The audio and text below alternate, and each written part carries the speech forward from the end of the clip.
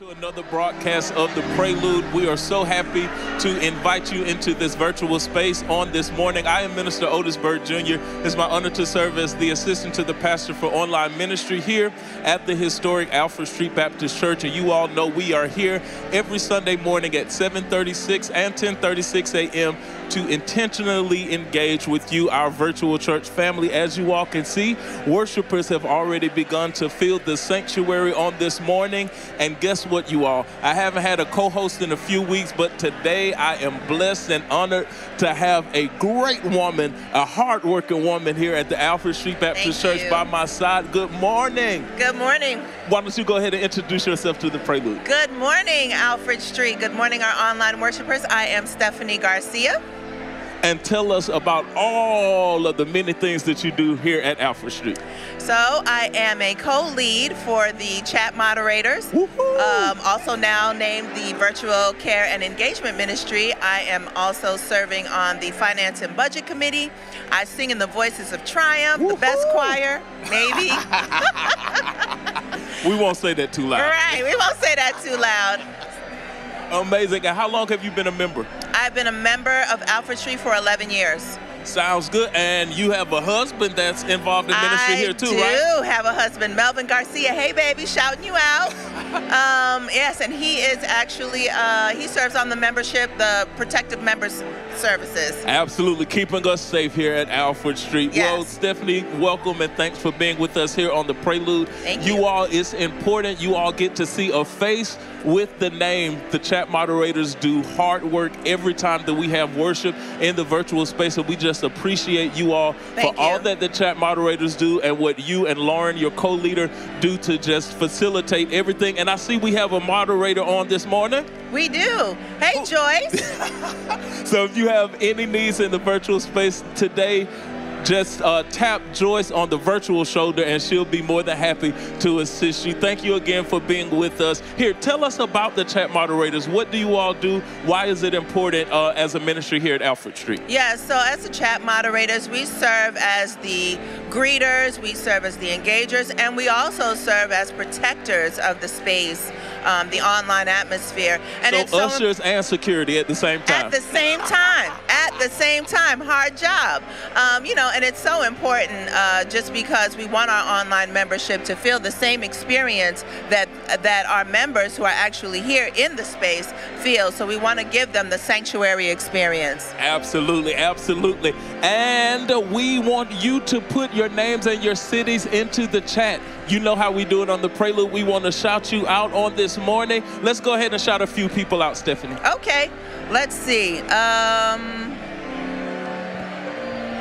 Shout some folks out. We have Jam John, who is checking in from Richmond, Virginia. Welcome, welcome. Let's see who else we have. We've got Mark Dixon from Gloucester, Virginia. Sounds good. We have Annette Brown, who says good morning. Thank you for checking in. We have Ken Harris, who's checking in from Las Vegas, Nevada. Woo! Good morning and welcome. Let's do one more. Let's do Dorothy Dodson from Butler, Pennsylvania. PA is in the house. Good morning and welcome to the Prelude. Well, you all know last week on the Prelude, we started something new and it's going to become my favorite segment of the Prelude, the Top 5. Shout out to our producer, Tiffany Diggs, who keeps all great things going on the Prelude. We have the Top 5 for this week, and starting off this week, we want to announce Thankful Thursdays. Fall Revival is in full effect. On last week, we had the Bishop Joseph Walker III. If you all missed it, you missed a treat. I encourage you to go back on our YouTube page and find that sermon. But this week, we will welcome the Reverend Dr. Charlie Dates, and we have a video we want you to check out now.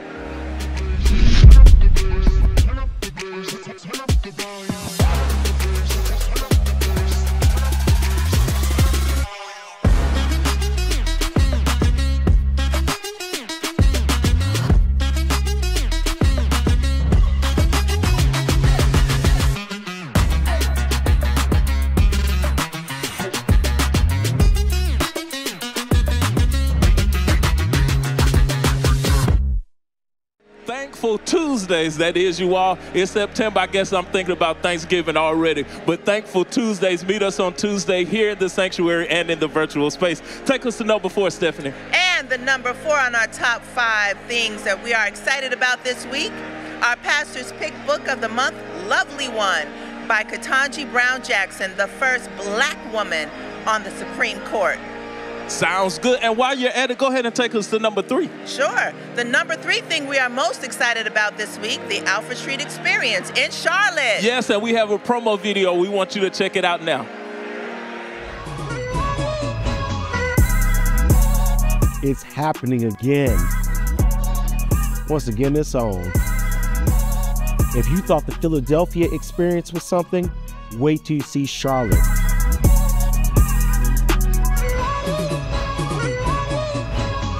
Alfred Street Experience!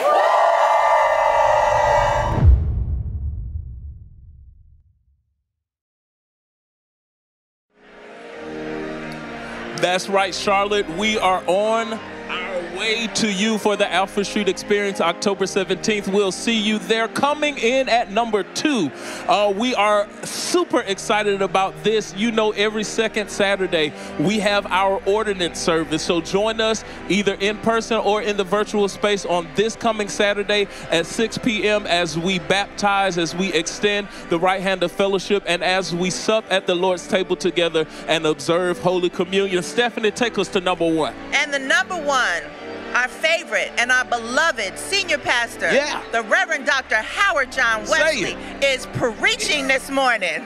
And let me tell y'all, if he preaches anything like he preached at 8, you are in. I know I say that almost every week, but you it's are. For real. It's real. It's an amazing message. So come on in. Let's shout a few more people out this morning. Let's start up there. We got West Coast in the house. Oh, we got West Coast. Ragabini 75 from Los Angeles, California. Checking in from the West Coast. And one more, we have Chris, who is checking in from Charlotte. I hope you just heard that announcement and you'll meet us. Tell your friends and your families to meet us in Charlotte on October 17th. Well, you all know here on the Prelude, we like to intentionally engage with you, but we also like to connect you, our virtual church family, with our in-person worshipers. And this morning, we have a very, very special guest. Come on over. Looking beautiful this morning. Go ahead and introduce yourselves to the Prelude. Well, good morning and thank you very much. My name is Jeanette Howard. I am the president of the senior ministry here at Alfred Street Baptist Church. Woo! The seasoned ministry are called the Seasoned Saints, and you all, this is one of the first ministries I engaged as an intern at their picnic, and I still remember the good time. And let me tell y'all something, some of the best line dancers are here at Alfred Street Baptist Church. They know how to have a good time. So tell us about the Seasoned Saint ministry. What do you all do? Okay, the most important thing, we try to stay connected in this ministry. We fellowship on the 2nd and 4th Wednesday of every month, and we start with Bible study. And I love the Bible study because we get to have all of the ministers, all of the interns come and present to us, and they always bring us a good word. And so that is my biggest and my favorite part of the ministry. And then we fellowship by having lunch together. And so that keeps the saints together. And we did this even through the pandemic. That's how we stay connected. Absolutely. So tell us something exciting coming up for the Seasoned Saints and how people can get involved if they want to connect with the Seasoned Saints. So if you want to become a member of the Seasoned Saints, join us at Bible study on Wednesdays at noon here in the sanctuary. And you can send an email to seniors@alfredstreet.org, and our secretary will email you back and you'll get connected with us through our emails. Thank you very much. Absolutely. Well, Sister Jeanette, we thank you for being with us here on the Prelude, and I hope to see you at the next Seasoned Saint event. And shout out to the Reverend Dr. Marcia Norfleet for her leadership. Yes. Absolutely. Thank you so much for being with us. All right. Jeanette, well, you all, it is time for worship. It is almost time for worship, you all. I hope your hand claps are ready. I hope you've gotten your communion elements together. Let's get prepared for worship. We will be blessed in music by the voices and sounds of our male chorus under the capable direction of Melvin Bryan. You all, they are ready to lift the Savior in song. They are about to process in, and you all already heard Stephanie announce the Reverend Dr. Howard John Wesley is in the house and will be bringing the message on today. Well, you all, it's about time for worship to begin. We are about to sign out. We thank you all for being with us here on the Prelude, and we will see you next time. Bye.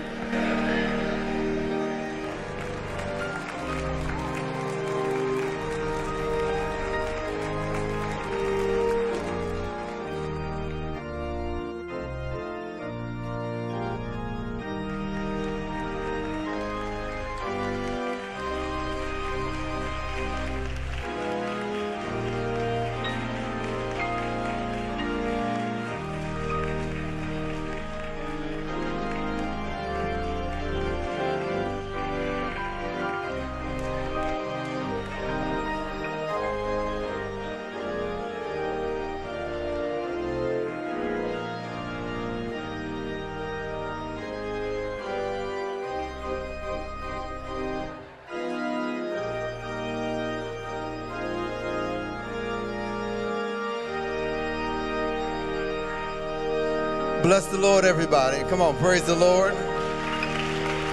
Come on, if you're glad to be in the house one more time, let's begin with giving God praise. Come on, the word is clear. We enter his gates with thanksgiving. Anybody entered his courts with praise? Anybody thankful unto him? Well, the result is, let's bless his name, for the Lord is good. Come on, if you know that he's good, put your hands together and begin to give God thanks for another day. Come on, let's give the giver of life praise that he's due. Come on, the older saints would say, he woke me up this morning and started me on my way. Hallelujah. Come on, there's a song that we're going to open up with. We invite you to just stand with us.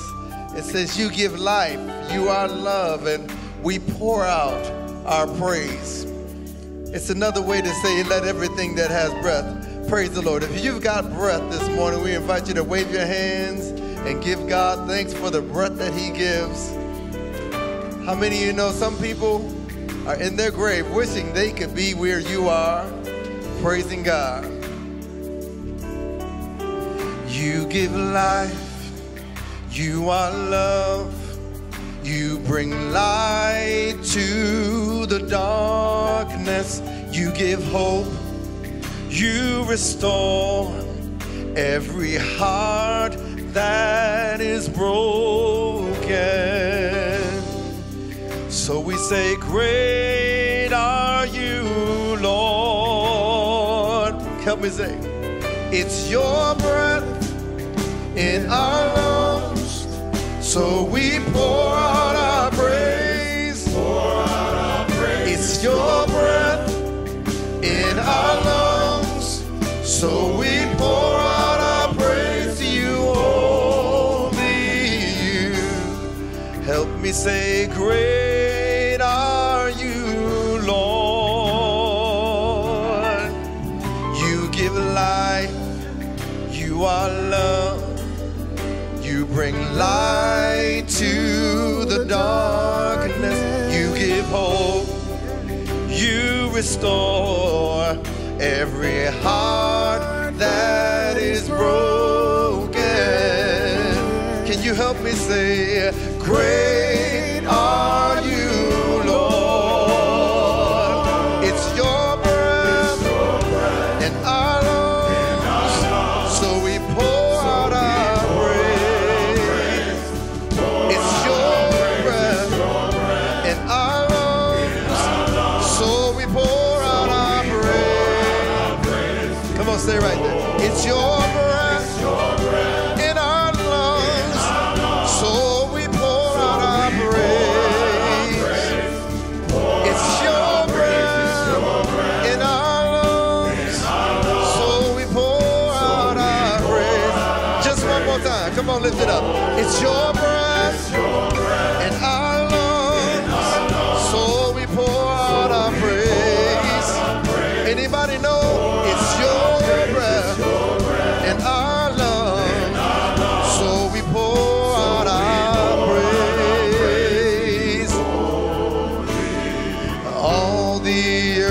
will shout your praise. Our hearts will cry, these bones will sing.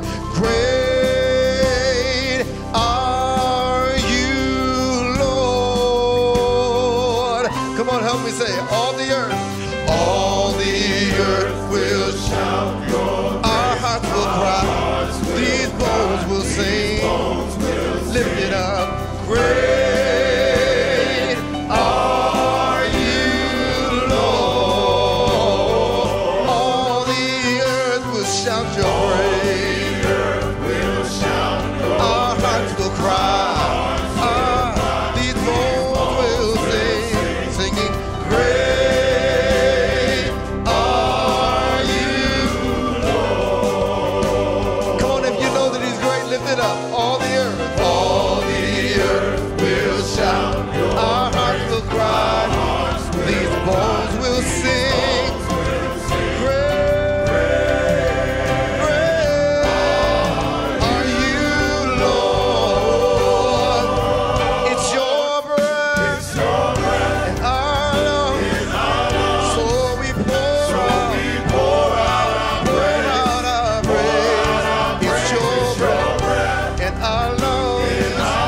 So we pour out our praise to you, Lord. It's your breath and our lungs. So we pour out our praise. It's your breath. Oh, we thank you, Lord. So we pour out our praise. Come on, say it.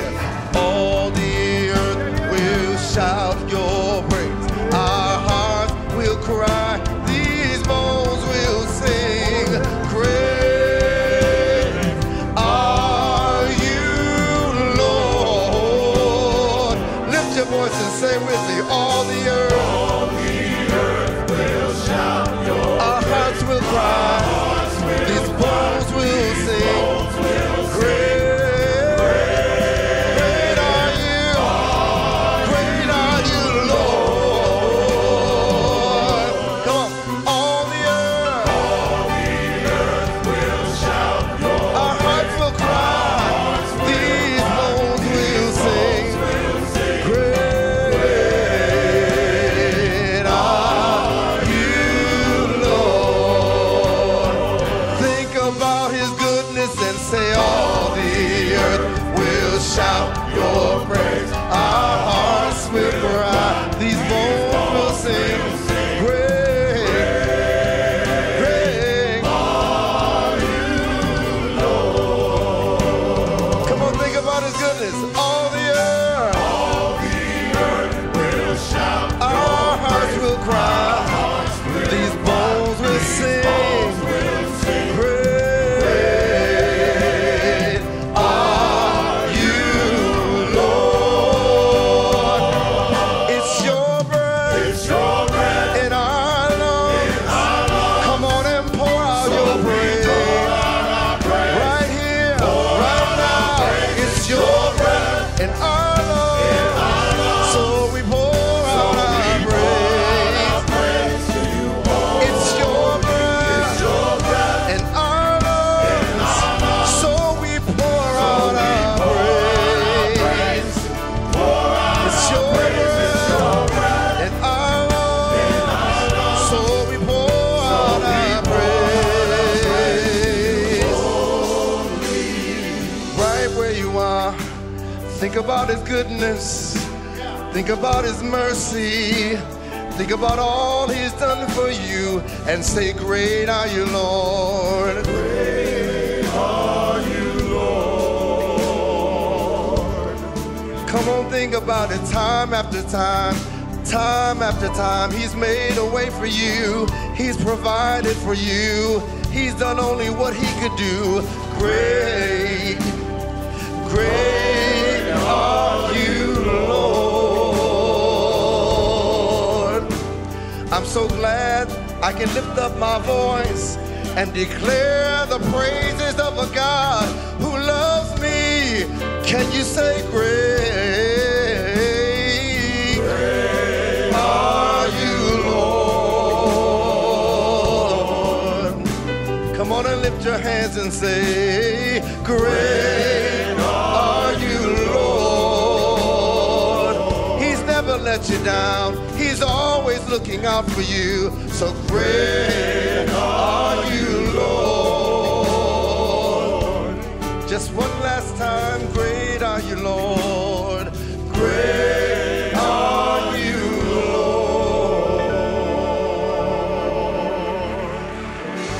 Hallelujah. Great are you, Lord. We serve a mighty God. How great is our God. Come on. Clap, clap, clap. Come on. We're going to give him the glory because he's worthy of all the praise. Amen. Come on, everybody, say this. Say, oh. Say, oh. Say, oh. Come on, I need y'all a little bit louder in this place. Come on. Say, oh. Say, oh. Come on and say, oh.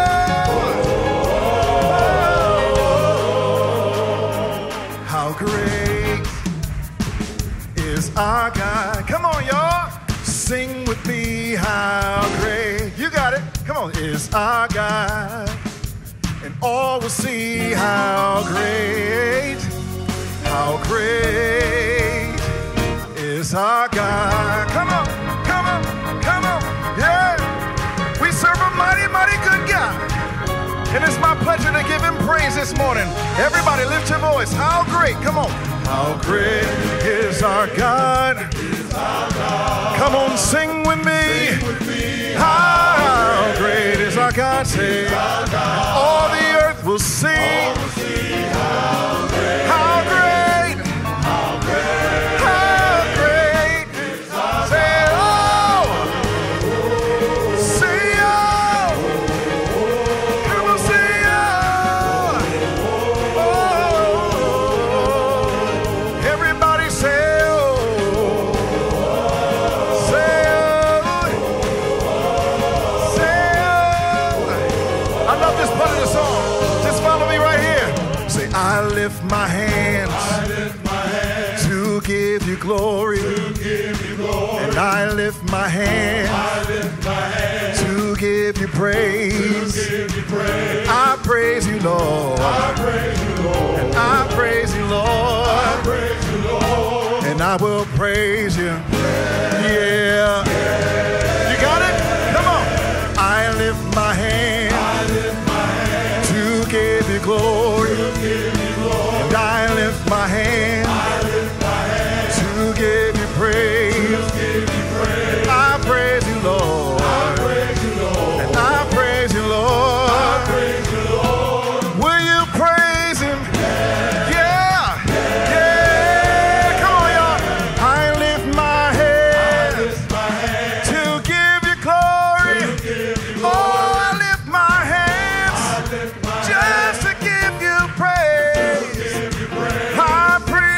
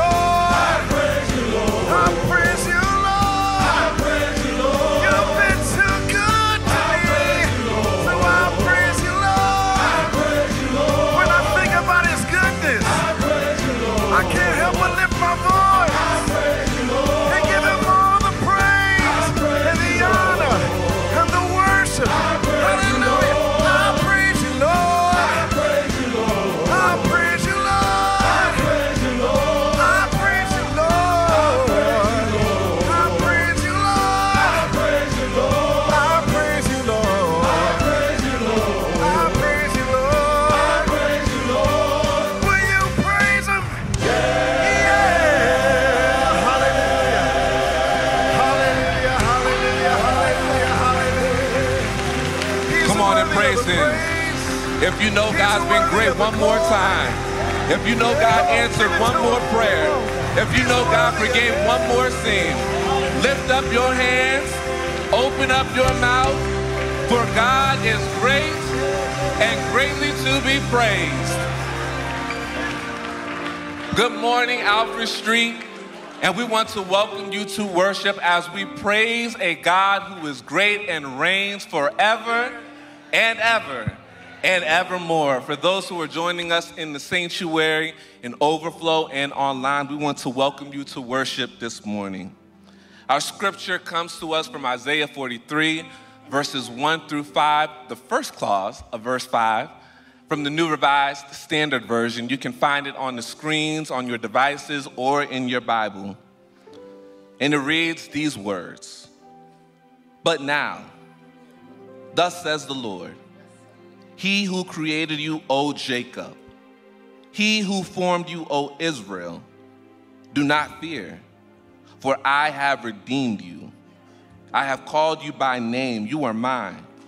When you pass through the waters, I will be with you, and through the rivers, they shall not overwhelm you. When you walk through the fire, you shall not be burned, and the flame shall not consume you. For I am the Lord your God, the Holy One of Israel, your Savior. I give Egypt as your ransom, Ethiopia and Seba in exchange for you, because you are precious in my sight and honored, and I love you. I give people in return for you, nations in exchange for your life. Do not fear, for I am with you." Word of God for the people of God. Thanks be to God. Family, those are important words to remember as we turn to God in a moment of prayer, because there are some who find themselves feeling alone this week, and even in the sanctuary, probably feeling alone right now. And so we turn to God in prayer, and as we pray for those persons, for those communities, we also hold those who are walking through the valley of the shadow of death. We pray for Janae Johnson, who is mourning the loss of her great uncle, Paul Wright Jr. We pray for Adrienne Gacy in the passing of her mother, Mamie Walker. We pray for Wanda Kyle Archer, Veronica Maxwell, and David Kyle in the passing of their aunt, great aunt, Ina Hardaway. We pray for Benita Still in the passing of her father, Robert Still. We pray for Pamela Harrison in the passing of her brother, Merkel Michael Emmanuel Phillips Sr. We pray for Andrea and Gary Bennett in the passing of their daughter, Melanie Jones. These are the names that I have on my list, but are sure there are names not on this paper that you probably hold right now. So I invite you to say their names aloud, type their names in the chat as we prepare to turn to God in prayer. What and who are you praying for this morning?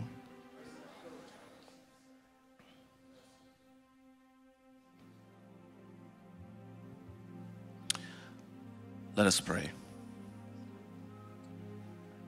Oh, what peace we often forfeit. Oh, what needless pain we bear, all because we do not carry everything to God in prayer. So we turn to you right now. God, when we lift our hands and when we open our mouth, it's not just praise and worship we give, but we surrender all to you, because we know that you are able to do amazing things, and you are able to do with what we have what we cannot. So God, we invite you in this space to meet us where we are. We avail and open ourselves to you. And God, we pray to encounter you in a new way that we have not yet seen, heard, or felt, so that when it's all said and done, we didn't just hear good music, we didn't just hear a good word, but God, we were inspired and compelled to be different than when we came in. God, we pray over our music ministry as they usher us through song. We pray for our pastor as he stands to proclaim a word from on high. We pray, God, for those who are watching, those who are here. We ask, God, that you just meet us in our time of need. And when it's all said and done, we'll be careful to give your name the praise, the honor, and glory. And this is our prayer we render to you. In the name of Jesus, we collectively said, amen. Our hymn of rejoicing this morning is The Solid Rock. Join us.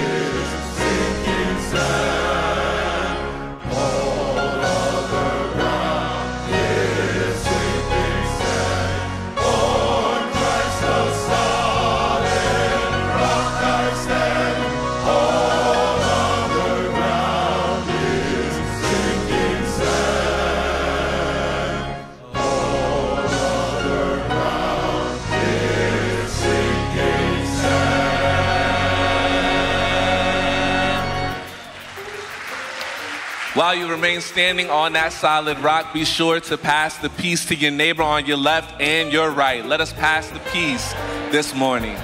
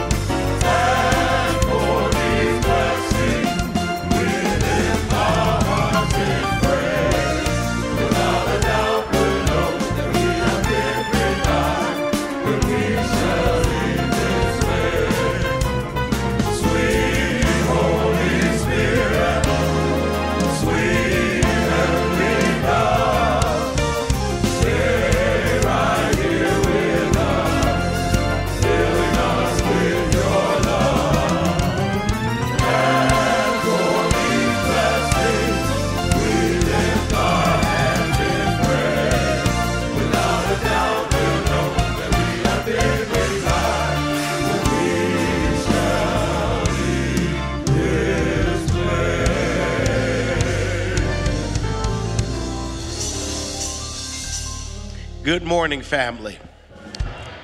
To our guests who gather with us today in worship, both in this space, and to all of our family and friends who connect with us over the World Wide Web. Grace and peace be unto you from God who loves us as a mother and a father, and Jesus Christ, who always and alone is still our resurrected, our risen, our reigning, and our returning Redeemer. If you're happy to be in the land of the living and in the Lord's church on this day, would you just help me worship God with thanksgiving and praise for another beautiful day that the Lord has made?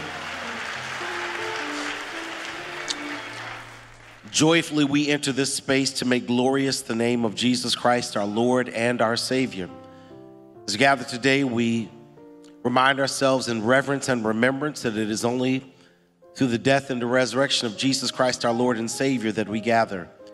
If you confess and believe in that, then prayerfully you did receive the elements for our Lord's Supper. If you did not, would you just wave a hand? Allow our deacons to have the privilege of serving you as we grant to you the cup and the bread, and we invite those online to also take hold of whatever bread and cup you will use to join in with us as we hold sacred this moment of remembrance of all that Christ did on the cross for us. You know, in this life, it's amazing how often we are reminded of and highlight our differences rather than our commonalities. That it is easy to be hateful and bitter and angry with people you think that are absolutely different than you, when you realize that you all have some things in common, kind of bond and bind together. To start a football season, I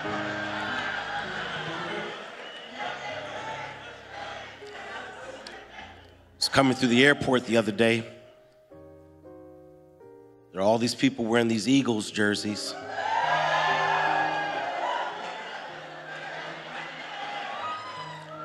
You're missing the point of where I'm going. And I happened to see one fella in there with a cowboy jersey on, and even though I didn't know him, I knew we had something in common. We both know the language of prayer and fasting. We both know what it means to suffer and long patient. But even though he was different, it was that commonality that drew us together. There's some things I want to promise you you have in common with everyone on your pew. Everyone on your pew is a sinner. They may not advertise it, you may not know it, it may not be public, but I promise you this, everyone you're sitting next to falls short of the will of God. And your sin is no less than theirs. I said this at 8 o'clock, if you think your sin is holier than your neighbor's sin, you just added another sin to your list.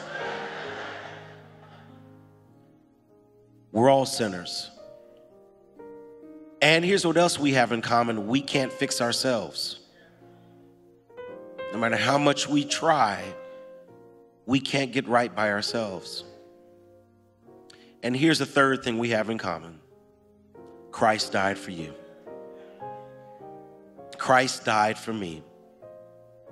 Christ died for us that on this day, September 8th, 2024, we as sinners could gather in this space and declare that we're saved by grace. That's why, my brother, my sister, we do take bread and we do drink cup to remind ourselves that we are broken, that we cannot fix ourselves, but in Christ and in Christ alone, we are redeemed. The bread that we eat represents the broken body of our Lord and Savior, Jesus, who always and alone is our Christ. Crucified, dead, buried, resurrected, ascended into heaven, sitting at the right hand of God, interceding for our sins, and one day to the glory of the Lord returning. This we believe as we break bread and eat together.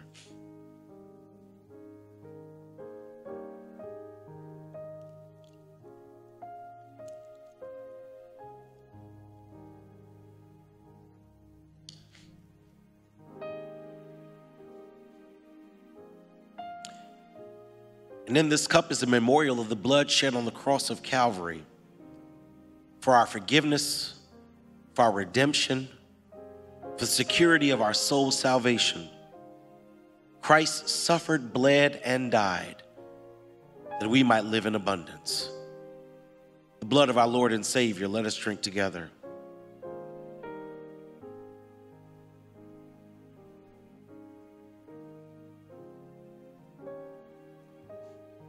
Won't you pray with me?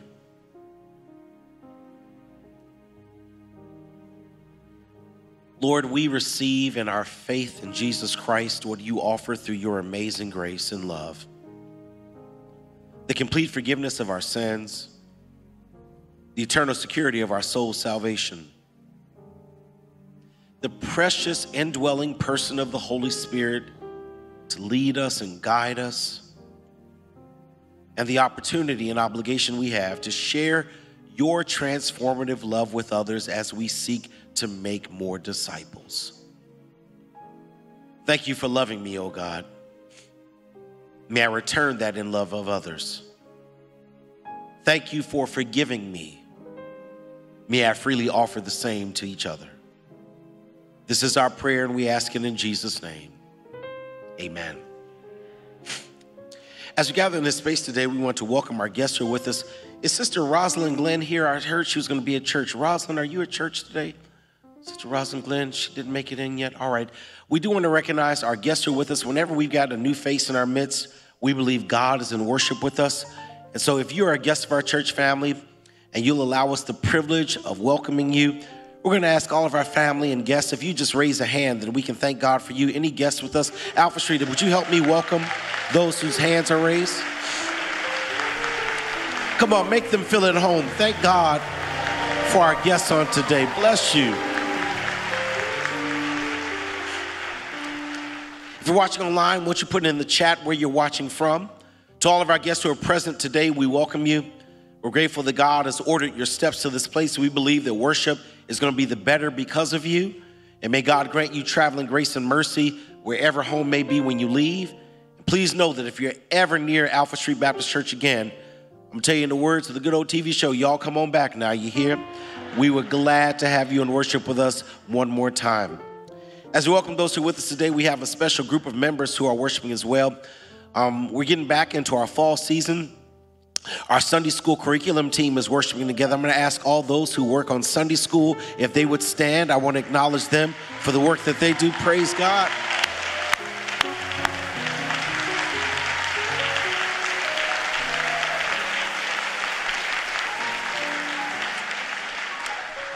Thank God for y'all. They do the hard work of developing our own curriculum. You need to know at Alfred Street, we don't just purchase someone else's curriculum and bring it in. We have a team of dedicated, educated, spirit-led men and women who write our curriculum. And I want to thank God for the work that you all do. My prayer for you is if you're not engaged in Sunday school, give it a try. Once you try it, you'll never give it up. So won't you thank God for our Sunday school curriculum team once again. Thank you all for the sacrifice you make. And we'll recognize them again in just a moment, but we're also getting back into our season of youth and children's ministries. And our youth and children's ministries volunteers are with us today. They were in retreat this weekend. I'm going to ask that they would stand as well and help me celebrate these men and women who sow into our children. Thank God for you all.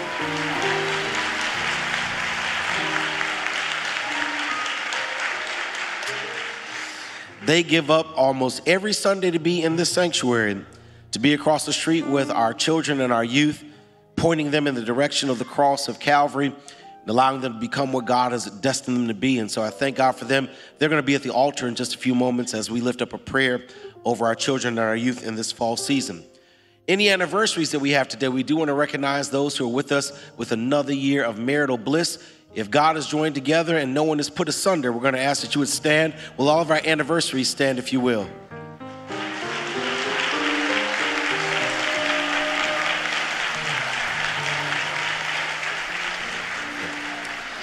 Listen, we're back in our regular season. This is the fall, so we do call out years. My apologies to all you August anniversaries who get shorted an hour of power, but we do want to recognize. I'm starting to back with my sister here. How many years is this your anniversary? 21. Congratulations on your 21st anniversary. Yeah. My brother standing up all the way in the back. How many years is this? 16. Alan, congratulations on your 16th anniversary. My brother and sister right here, how many years you celebrating? 2, amen.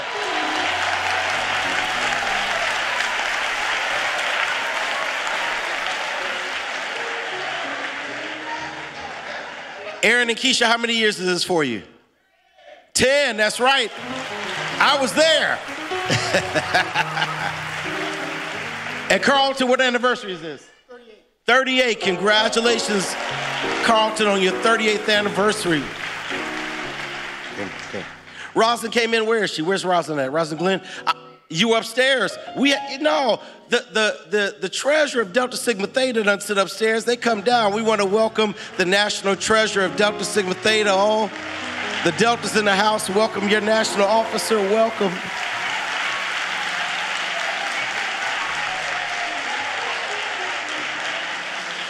All right now. As we gather in this space today, we also want to welcome our birthdays. We celebrate the gift of life. If you're celebrating a recent birthday and you know that God has brought you through another year, would you stand and allow us to celebrate with you all of our birthdays, recent birthdays? Happy birthday.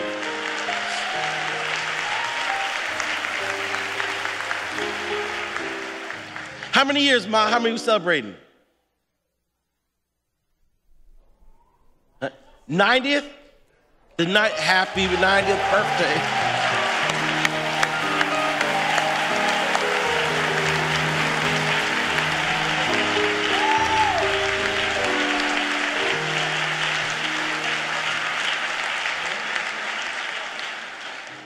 '90 in that church every Sunday.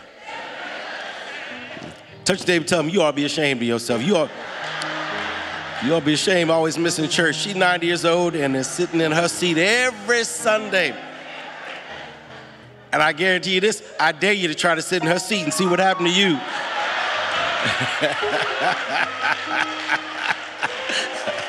You will be moved.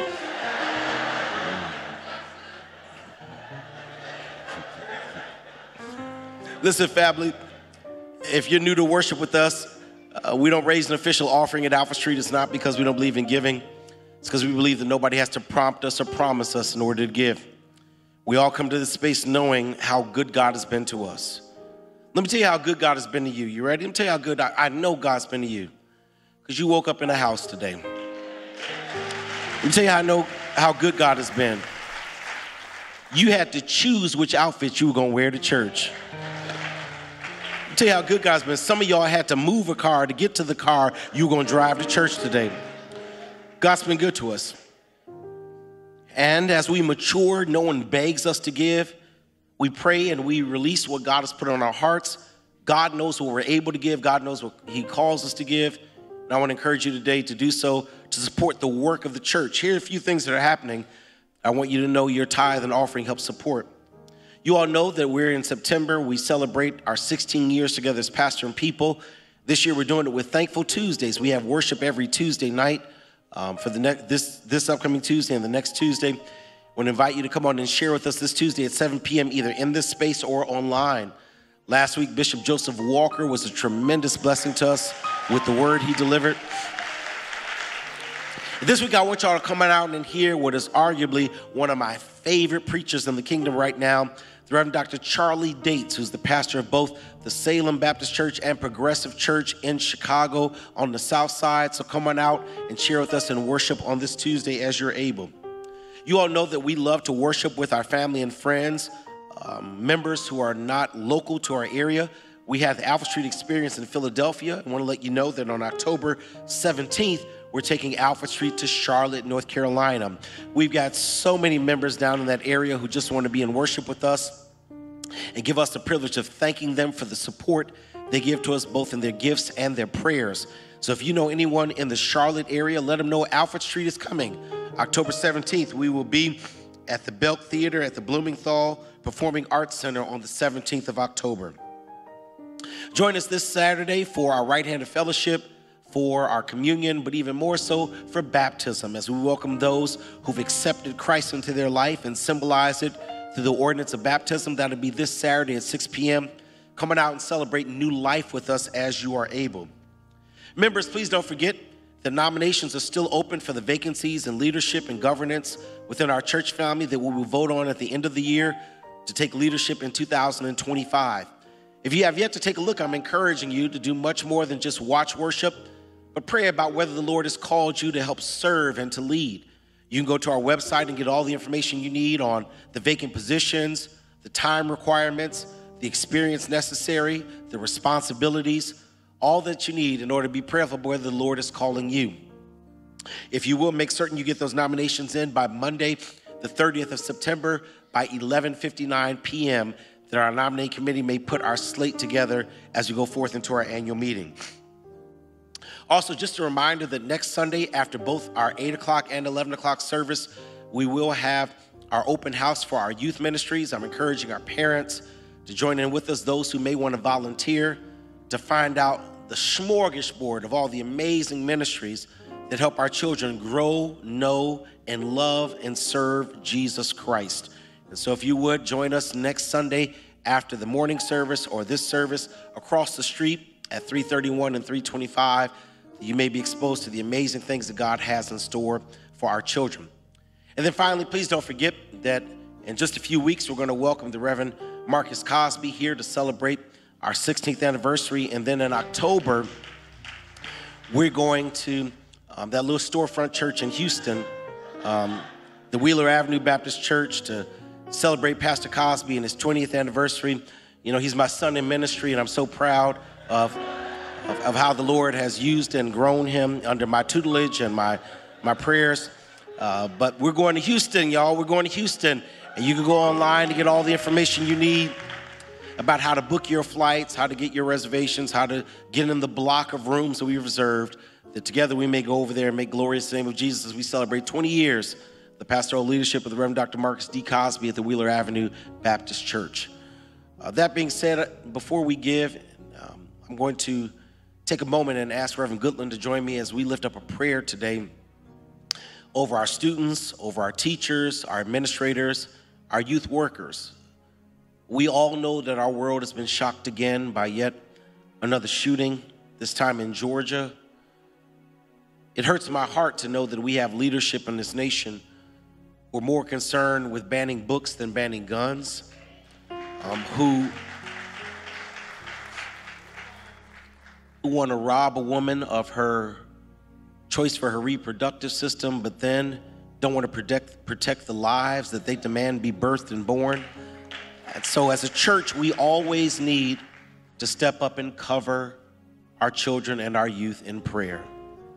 Every parent in here, every auntie, every grandmama, every uncle, every TT, every godmom, every godfather knows what it's like to lay a child in the altar of prayer. So I'm going to invite those who want to. I'm going to invite parents, youth, children, our workers, our teachers, our counselors to come to the altar. If you simply want to stand where you are or stand in the stead of someone who fits that category, we invite you to do so as we get ready to come in prayer. The altar's open for our children, for our youth, our parents, our teachers, our counselors, our volunteers. We may pray over the very special gift of the stewardship of our children.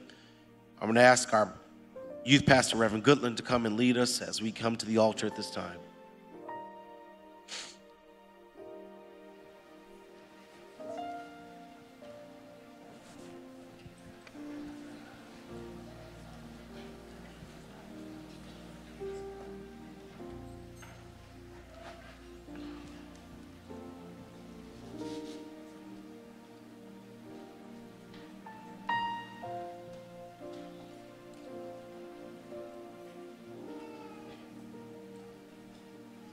If you are a teacher, a counselor, an administrator at any level in any school system, just wave a hand, if you will. And we thank God, these men and women with hands raised who clearly don't do it for the money. but do it for a calling that God has given unto them. If you're a parent, you're praying for your child today, won't you lift a hand? With those hands raised, whisper the name of your children even now, if you will.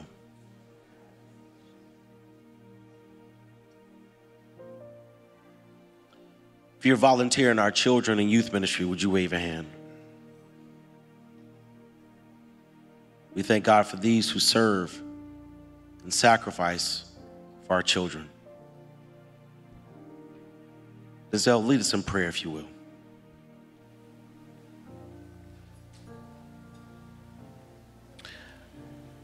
God, as we would any other time, we need you right now.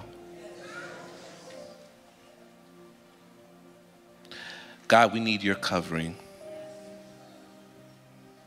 We need your protection. We need your wisdom. We need your discernment. And God, truthfully, we need space just to release all the sadness, the grief, the anxiety, the worry, the fear that we hold as we go to school and release our children to school. God, there's a family, there is a parent, there are teachers, there are students. There are those wondering, how long will this continue to happen? And God, if you are who you say you are, in fact, if you are who your people proclaim you to be, where are you in the midst of this? How come this keeps happening? And God, truthfully, we don't have the answers. But we have the space to talk to you about it. And trust that you will hold it and hold us through. So for those families that are mourning, for those who are walking through grief, for those who are walking through fear and anxiety, God, we see them, you see them. And you will provide what they need in their time of need and hold them through. God, this is a back to school prayer, but for many who are gathered here, school has already started. And we don't want to overlook the fact that amidst all the fear, all the worry, all the doubts, all the concerns, that God, 2-3 weeks in, for those who are still here and still trying to press on, we're holding on to our faith. We're holding on and trusting that even though this is a part of the story we do not like, we do not enjoy, we know this is not how the story ends. Because our faith constantly reminds us that wherever there is a Friday, Sunday follows. God, cover each and every one who was gathered at this altar. Cover their households. Cover their families. Cover their classrooms. Cover wherever it is they serve. Wherever it is they release, God, keep their minds.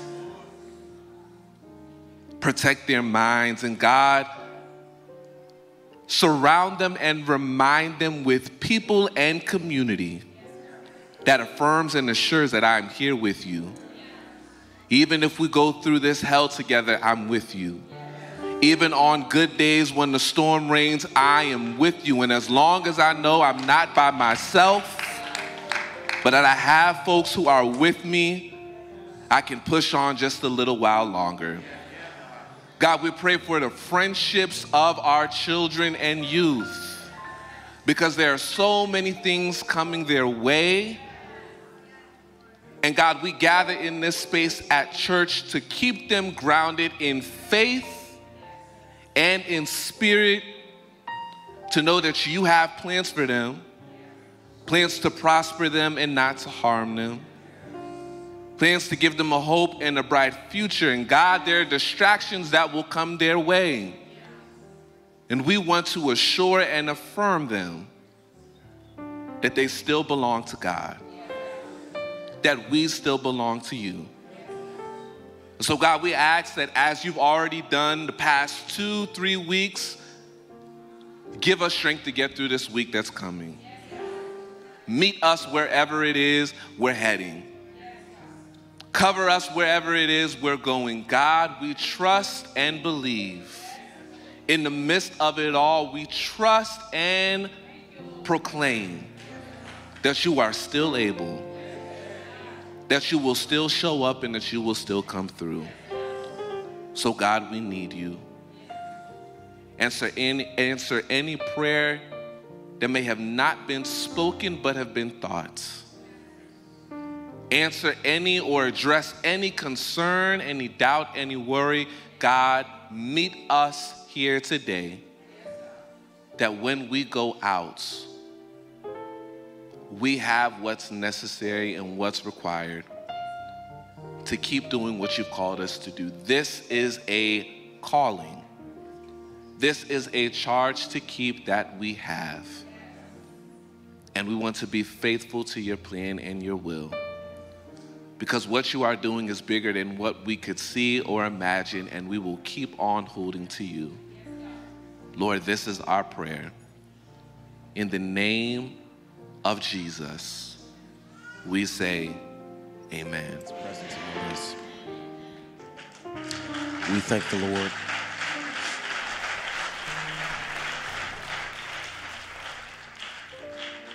For healing and the power. We're going to be blessed in song by the male chorus and allow God to continue to move. We'll come back and hear the word of God and then get ready to go out and proclaim the goodness of God in the way that we live our lives. Thank you, Melvin.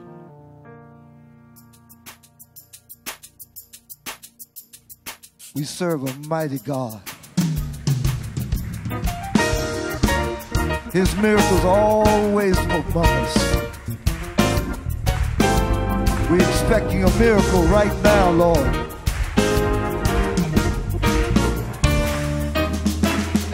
I'm looking for a miracle. I make the impossible. I feel the intangible. I see the invisible. Oh, I'm looking for a miracle. Yes, I am. I expect the impossible. I feel His Spirit.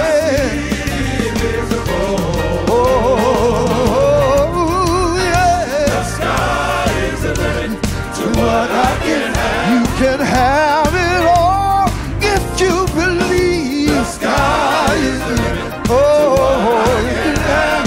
Yeah, you just believe it.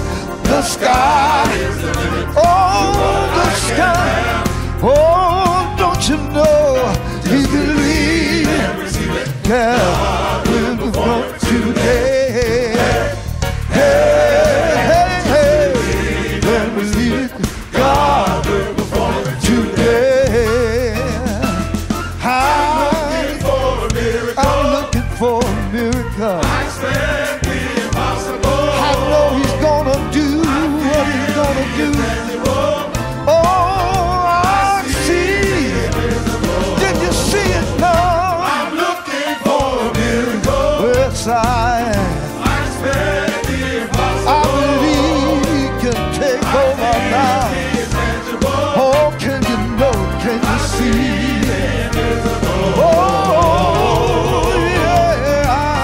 The sky is the limit to what I can have. You can have whatever you need. The sky is the limit. Oh, just believe.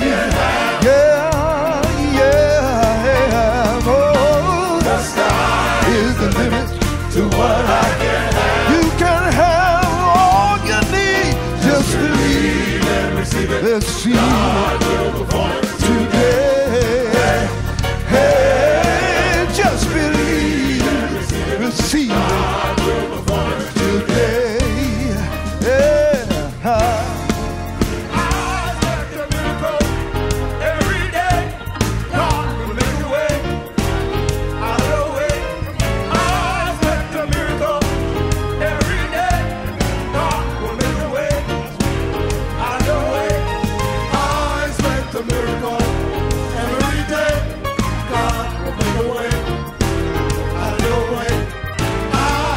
a miracle.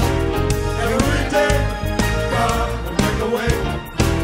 Out of no way, I expect a miracle. Every day, God will make a way. Out of no way, I expect a miracle. Every day, God will make a way. Out of no way, I expect a miracle. Every day, God will make a way.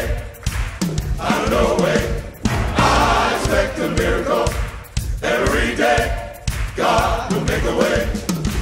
Out of no way, I expect a miracle. I expect a miracle. Every day, God will make a way. Every day, out of no way. Yes, I expect a miracle. Yeah, every day, oh God will make a way. Out of no way, just believe Him, see Him today. Yeah, just believe, receive it, oh today. Yeah.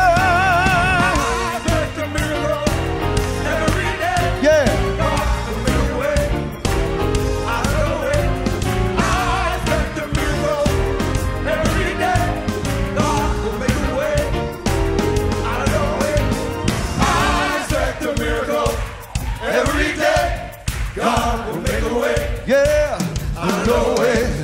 I expect a miracle. Every day. Every day. God will make a way. Every day. Out of no way. I expect a miracle. Every day.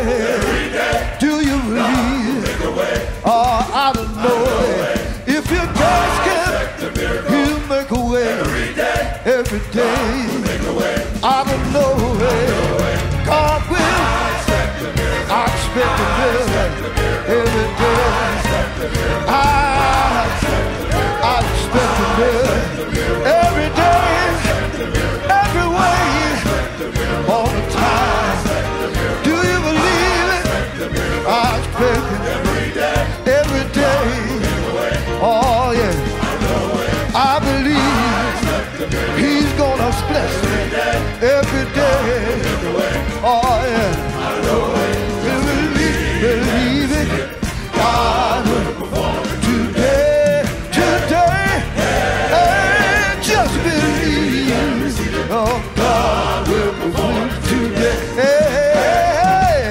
yeah, just believe, oh, God will perform today, every day. Do you hear me? Believe it? He's gonna, whoa.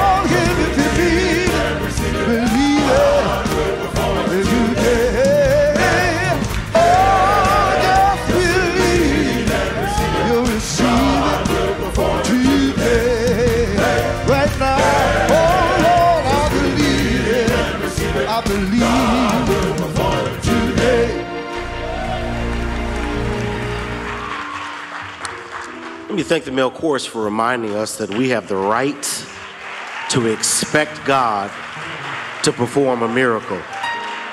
Can I push it? And expect God to do it every single day. I can wake up tomorrow believing a miracle is on the way. I can face Tuesday knowing that God's not finished yet. Whatever Wednesday's got, He's gonna work it out. Whatever Thursday may bring, He's not done with miracles. I expect a miracle every day, because that's just the kind of God that we serve. Thank you, God, for never running out of miracles. Thank you for making a way every single day.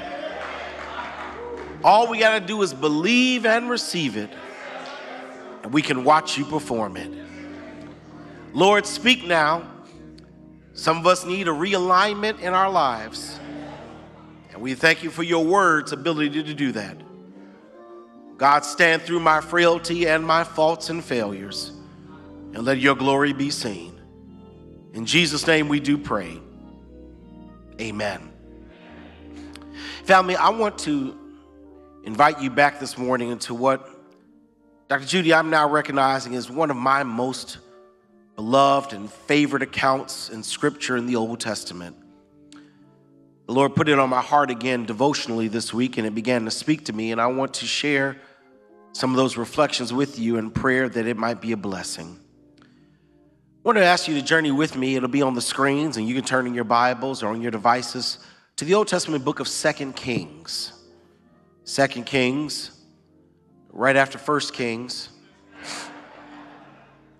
Chapter 7. There are a few verses there that I just believe help give us some course corrections in life. It's our tradition to ask those who are physically able to stand with us as we reverence the reading of the Word of God from 2 Kings chapter 7. I want to begin reading in verse number 3. Won't you listen for the word of the Lord? Now there were 4 leprous men at the entrance of the gate, and they said to one another, "Why are we sitting here till we die? If we say we will enter the city, the famine is in the city, and we shall die there. If we sit here, we're going to die also. Now therefore come, let us surrender to the army of the Syrians. If they keep us alive, we shall live. And if they kill us, we was going to die anyway." And they rose at twilight to go to the camp of the Syrians, and when they had come to the outskirts of the Syrian camp, to their surprise, no one was there. For you see, the Lord had caused the army of the Syrians to hear the noise of chariots and the noise of horses, the noise of a great army. And the Syrians said to one another, "Look, the king of Israel has hired against us the king of the Hittites and the kings of the Egyptians to attack us." Therefore they arose and fled at twilight and left the camp intact, their tents, their horses, and their donkeys, and they fled for their lives. And when these lepers came to the outskirts of the camp, they went into one tent, ate and drank, and carried from it silver and gold and clothing, and went and hid them. And then they came back and entered another tent, and carried some there also, and went and hid it. Then they said to one another, "Y'all, this is not right. This day is a day of good news, and if we remain silent, if we wait until morning light, some punishment will come upon us. Now therefore come, let us go and tell the king's household." I like that third verse. They said to one another, "Why are we sitting here until we die?" Do me a favor, give your neighbor the subject of the sermon. Look over somebody and tell them, "Neighbor, oh neighbor, it's time to leave." It's time to leave. You may be seated in the presence of the Lord.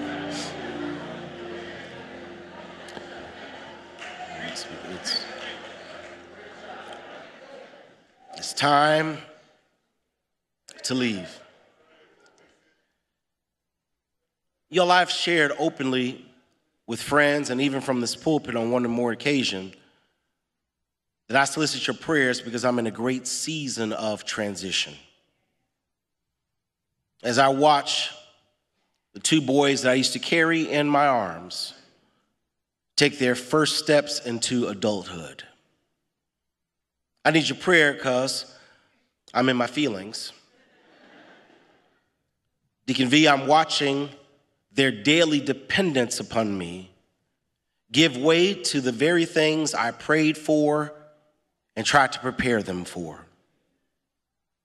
To grow up to be holy, healthy, and happy. To be responsible and respectful. To know how to make prayerful decisions in their lives. To surround themselves with the right circle of friends. To wake up every morning with a hunger for excellence. And to recognize that life is best lived standing in the center of the will of God when you're seeking to serve other people. Y'all pray for me. The empty nest is right around the corner. And I realized, Paul, that as my sons get older, I'm starting to have different types of conversations with them. We're talking about things now that we did not talk about when they were younger. Y'all pray for me. The last 2 weeks, I've been going back and forth to Mississippi, getting Deuce moved into his first apartment.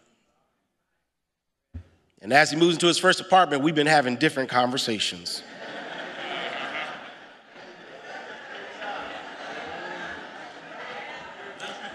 Conversations about his responsibility and liability for what happens in his house. Y'all pray for me. He's about to be 21.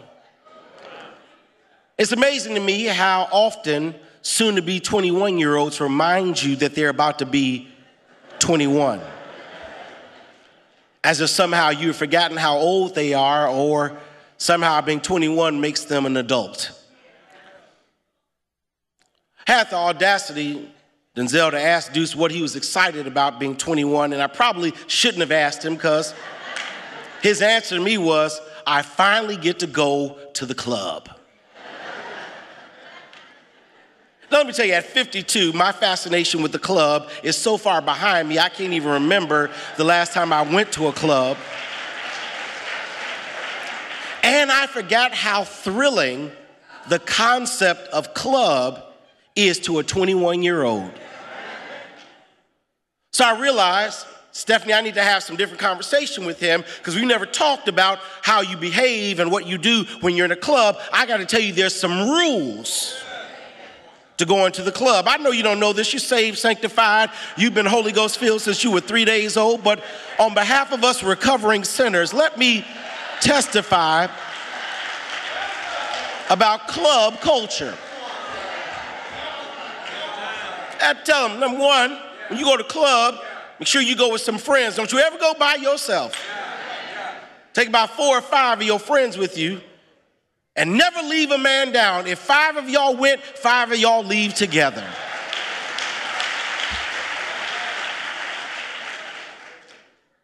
I gave him some warnings about the dangers of alcohol and drinking. It's a road you don't really want to start to go down, but I know he's 21, Judy. I know he's going to taste. So I had to give him some rules about drinking and how to learn to drink responsibly. That never drink and drive. Sip slow, don't gulp fast.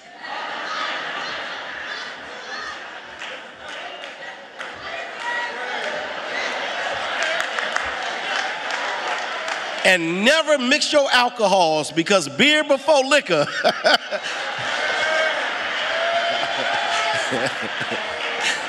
Just act like you don't know what I'm talking about.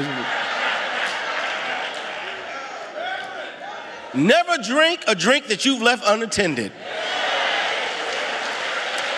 If you go to the bathroom, take your drink with you. Most importantly, I said, Deuce, always be attentive and alert. Keep your head on the swivel. Watch out for escalating arguments. Be careful when you see folk pushing each other on the dance floor. And if you ever see somebody arguing and one of them leaves the club saying, I'm going to be right back,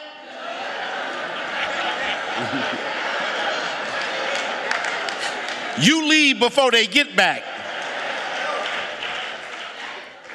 So one of the most important things you got to learn how to do in the club is know when it's time to leave. Know when there's danger in the air. To know that when you're in a space and a place that's not good for you any longer. Because part of growing up in life, beloved, is being able to discern the signs of when it's time to leave. Now, you may have said amen, but it's amazing how often we as grown folk refuse to leave spaces, people, relationships, jobs, and situations that are no longer good for us. How quickly we get stuck in places that are not godly. How often we wind up staying in places where we are not valued and disrespected. How often we settle on things that are beneath us. How we struggle to leave places that we know God is calling us out of.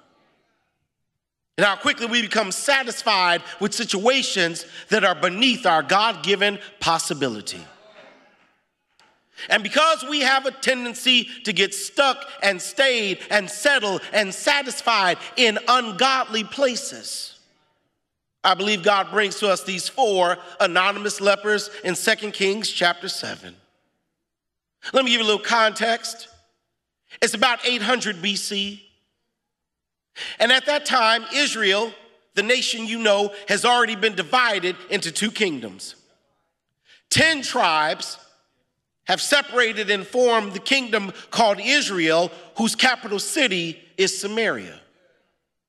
2 tribes have separated and formed a southern kingdom called Judah, whose capital city is Jerusalem.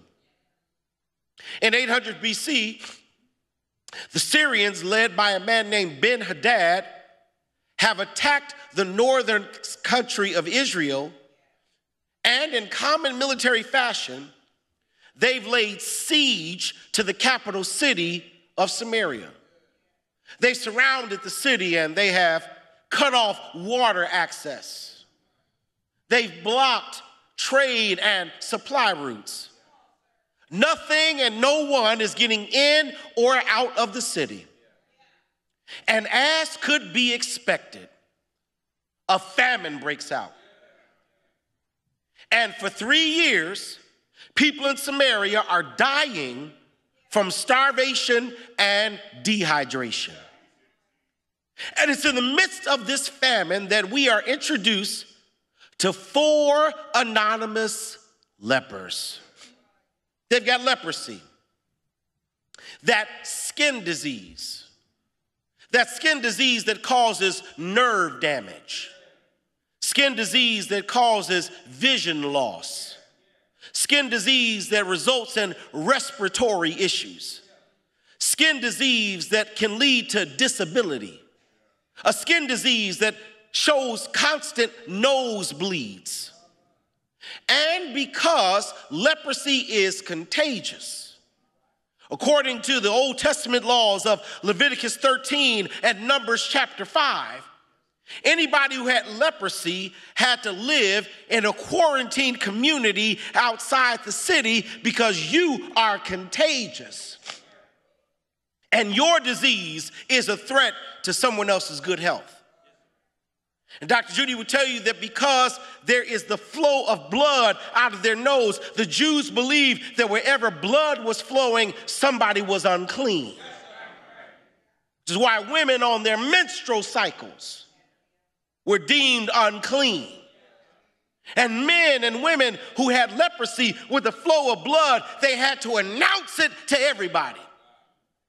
If you had leprosy in that day, if you were outside and you saw somebody walking your way, you had to give them a warning in advance and holler, "I'm unclean." Imagine living a life like that, where you got to announce your situation to everybody around you.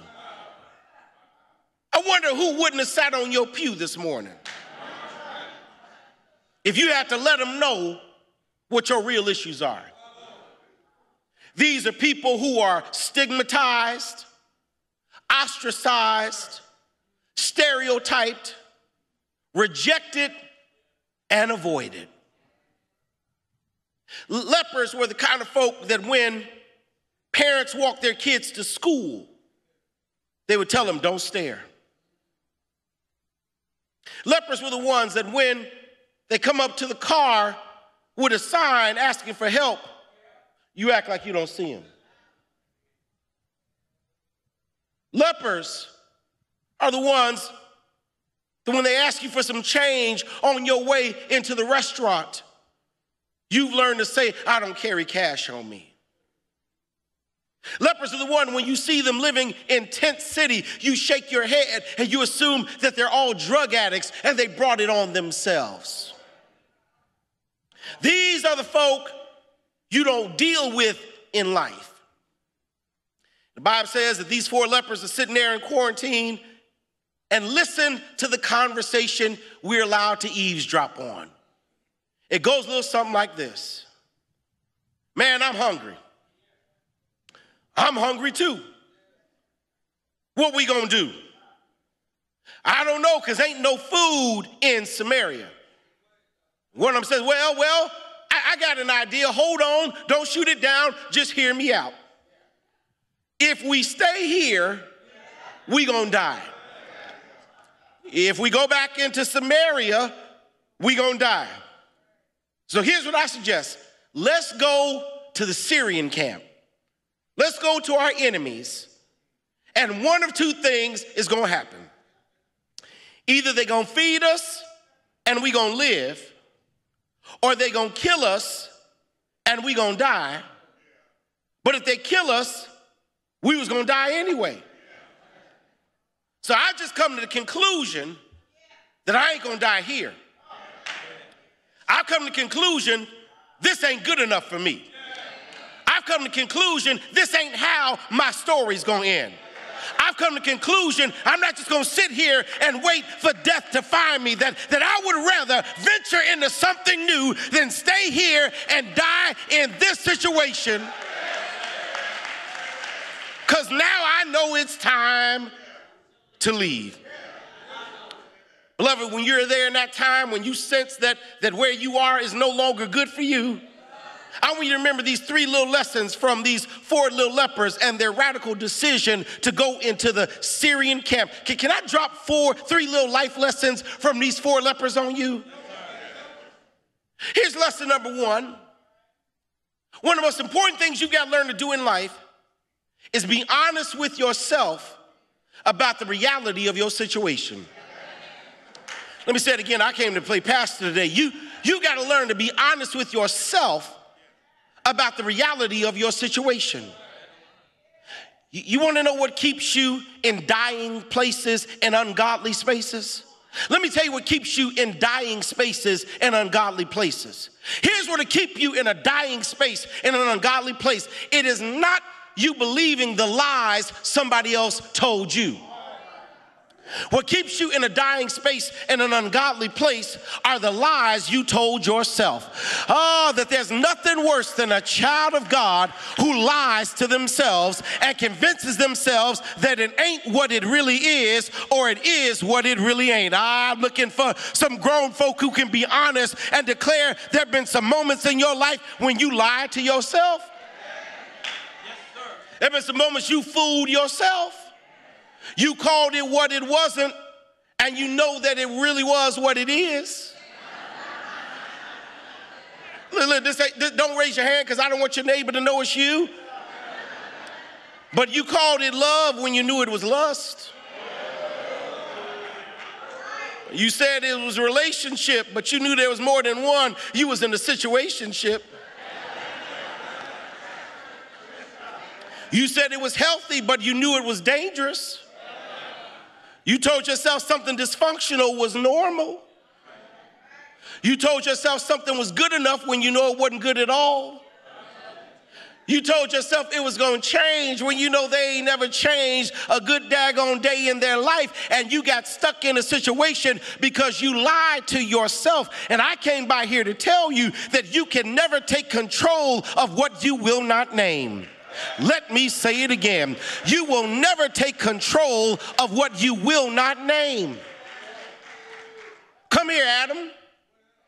God tells him you've got authority over everything in the garden, but in order for you to have authority and dominion, your first assignment is to name everything, because until you name it, you cannot have authority over it. Until you tell yourself what it really is, you can never walk out of it. Until you acknowledge what you're really dealing with, you can never be delivered from it. You got to be honest with yourself. That's what these lepers do. They look at where they are and they say, we may not like this, but if we stay here, we're going to die. There's no life here. There's no future here. There's no hope here.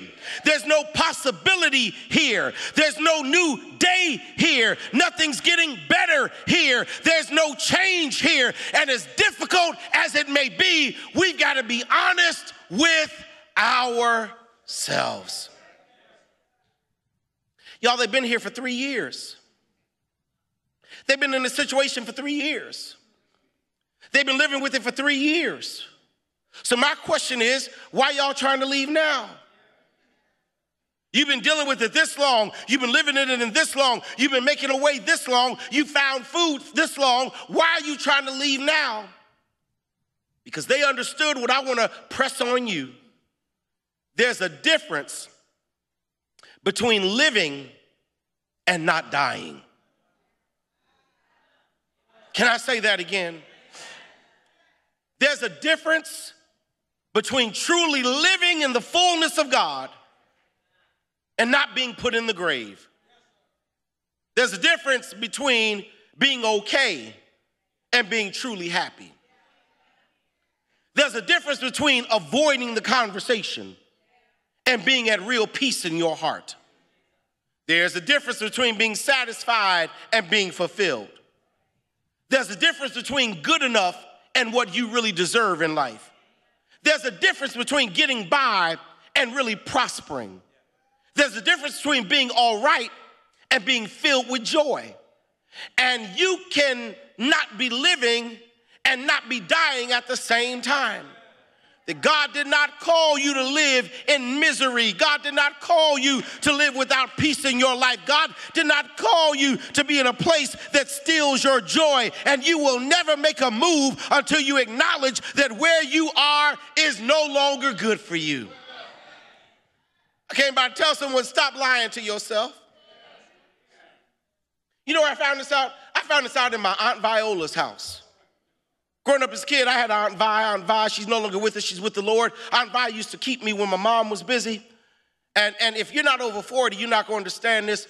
My Aunt Vi had a Zenith floor model television. If you're not over 40, my apologies. A Zenith floor model television weighed about 400 pounds. It was this big and the tube was this small. It had 2 dials on it, the UHF and the VHF, and to get to a station, you had to turn. The top ones went from 1 to 12, and then the bottom ones went from 13 to 99. You had to turn to find the station you want, and if your station didn't come in well, you would take a little antenna that you screw onto the back and put it on top of the TV, and if that didn't work, then you take some aluminum foil. And you put it on the antenna, and you'd move the antenna around until you got a clear signal. That's how we used to watch TV.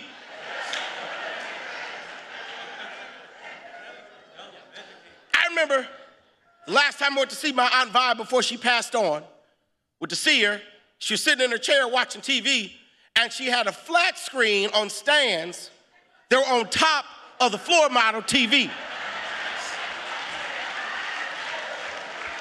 And there she is with her remote control, changing a flat screen HD TV that's sitting on top of a Zenith 76 floor model TV, and the antenna was still out with aluminum foil on it.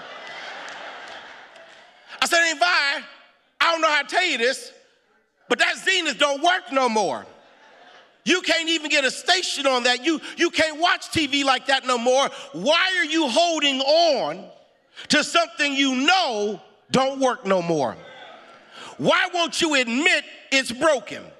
Why won't you acknowledge that it's not working? I don't know who I came to talk to today. Please don't throw nothing at the pulpit, but I came by to tell you, if it ain't working, it just ain't working. If it ain't no good, it just ain't no good. If she's lying, she's just lying. If he's low down, he's just low down. If they raggedy, they just raggedy. But at some point, you got to be honest with yourself that this thing ain't working. You got to be honest with yourself. Got to give you number 2. You got to get with a crowd that's going somewhere. Can I tell you what will keep you in dying spaces and ungodly places? Let me tell you what will keep you in dying spaces and ungodly places. What will keep you in dying spaces and ungodly places is being connected with the wrong people. Howard Thurman, one of my favorite devotional writers, says that life really boils down to two questions. Where am I going, and who's going with me? Howard Thurman understood the power or the danger of who's in your inner circle. Maybe you didn't get it from Howard Thurman, maybe grandmama gave it to you, because grandma used to say that association breeds assimilation. Oh, that's too. Grandmama used to say that birds of a feather. You don't know that one? Grandma used to say if you lay down with dogs, don't be surprised when you get up with fleas. It's an understanding. Don't tell me what you're trying to do. Show me who's going with you. Don't show me your vision board. Show me who's on your speed dial list. Don't give me your business plan. Show me who's mentoring you, who's counseling you, who's praying for you, who's in your inner circle. I wish I had a believer that Psalm number 1 declares that blessed is the one who doesn't walk in the counsel of the ungodly, who doesn't stand in the way of sinners, who doesn't sit in the seat of the scornful, because when you hang with the wrong folk, it'll keep you in the wrong place. Who are you hanging with? Can I teach Bible this morning? I told y'all they're in quarantine outside of Samaria. Samaria is the capital city of Israel. At that time, there are about 30 to 40,000 people in the city. CDC suggests that leprosy untreated has an infection rate of about 4%. So if your math is mathing, that means at this time in Samaria, there had to be at least 1,200 people with leprosy. Let's drop the number to 1,000. 1,000 folk are in quarantine, and only 4 of them decide to leave. I'm gonna start again. There are 1,000 folk, and 996 are content to stay where they are, and only 4 decide it's time to leave. 996 folk were okay with it, but 4 decided it isn't. Beloved, you've got to be careful of allowing what is normal for other people to become acceptable for you. I'm gonna give you a minute to write that down because you need that. You ought to be careful of allowing what is normal for others to become acceptable for you. Just because they're happy with it doesn't mean you should settle on it. Just because it's okay with them doesn't mean it ought to be all right with you. Just because they don't see anything wrong with it doesn't mean that God has ordained it for you. Just because that's the best they ever had doesn't mean that that's the best God has in store for you. Just because they decide to live in it does not mean God has called you to live in it. Be careful of accepting what is normal for someone else as what God has in store for you. Can I push it? So these 4 are willing to leave 996 behind. Let me tell you why that's a word. Because one of the ways the enemy keeps you in dying spaces and ungodly places is by giving you a perverted sense of commitment and compassion for somebody else so that you would rather die with them than search out life for yourself. Ooh, let me say it again. The devil will pervert your understanding of commitment and compassion and make you think you owe them something, so you would rather stay with them and die than leave and find new life for yourself. I don't know who I came to preach to today, but God did not call you to save anybody. God didn't call you to die for anybody. God didn't call you to sacrifice your joy for anybody. Stop giving up life to die for somebody else. I never want to be connected to anybody who wants me to miss the fullness of God's will for my life to keep them happy with my presence in their life. If this ain't of God, let me go.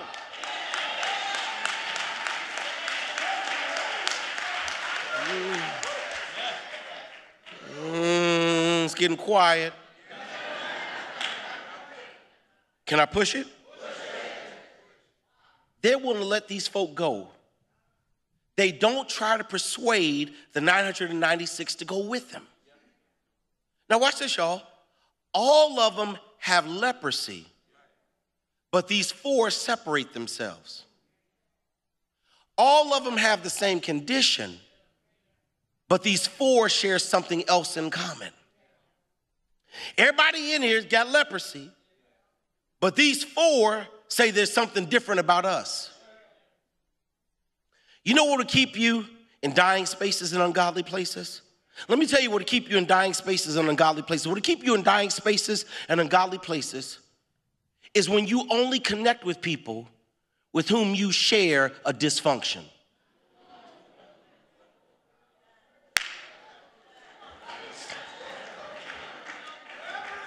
What will keep you dying is when you only connect with folk that all y'all got the same brokenness.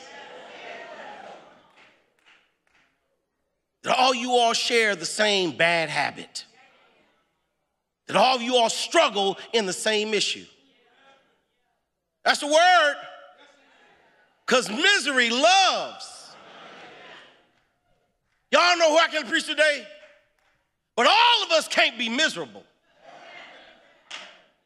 Everybody in my circle can't be angry. If the only thing that connects us is that we don't like her, something is wrong with us. I don't know who I preach to today, but you need some folk in your circle who are bigger than your anger, bigger than your misery, bigger than your struggle, bigger than your dysfunction. You need folk who push you into the will of God, who pray you into excellence, who hold you accountable to God's will in your life. I don't know who I preach to today, but if you're the smartest person in your circle's too small. If you're the most successful person you don't know enough people. If you're the holiest person in your crew is too small. You need some folk in your life who desire better than where you are. Well, and that's what I believe brought these 4 lepers together. That of the 1,000 in this space, these 4 believed we deserve better than this. Now that's a word, because remember I told you Leviticus 13 says that quarantine is what you deserve. But when these 4 decide to move, they're saying that whatever Leviticus 13 said about us ain't true. I deserve better than this. And sometimes, y'all, that's what you got to do.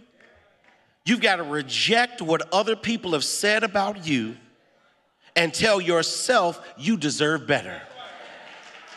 I'm gonna preach to myself. Let me tell you something. I just believe that God didn't wake me up just to struggle. I just believe that God didn't spare me from the consequences of my sin to let folk treat me any way they want to. I just believe that God didn't save me from hell for me to go back and choose to live in it. I just believe that Jesus didn't die on the cross for me to live in misery and poverty all of my life. I believe that Jesus died that I might have life and have it more abundantly. And at some point, you've got to tell yourself, I deserve better. Matter of fact, I don't want you to touch your neighbor. I want you to touch yourself and say, self, you deserve better than that. You deserve better than that disrespect. You deserve better than that mistreatment. You deserve better than that anger. That you deserve better than that. These lepers teach us, don't ever let where you are define who you are. I'm going to say that again. Or if I wasn't sick, I'd push this for. Don't ever let where you are define who you are. You know who taught me this? Sister Shirley Ann Forte. Sister Shirley Ann Forte was my Sunday school teacher when I was growing up at the Little Progressive Missionary Baptist Church, 10706 South Michigan, on the south side of Chicago. It was an old school Baptist church. We'd have Sunday school every Sunday morning, and Sister Shirley Ann Forte was my Sunday school teacher. I remember, Judy, one year we, as a church family, were going to the National Baptist Convention to stand with our pastor as he ran for office. I was a child at the time, maybe about 7, 8 years old. We got to the airport, and there we are waiting to board the plane. Many of us from the Little Progressive Missionary Baptist Church, 10706 South Michigan on the south side of Chicago, were standing there at the gate at Midway Airport in Chicago. Sister Shirley Ann Forte walked up. Sister Shirley Ann Forte was dressed like it was Sunday morning. I'm talking about the matching hat with the handkerchief, the shoes. She was dressed like it was Sunday morning. And I looked at my Sunday school teacher, Sister Shirley Ann Forte, and I walked up there and said, Sister Forte, why are you dressed up to get on a plane? She said, I'm first class.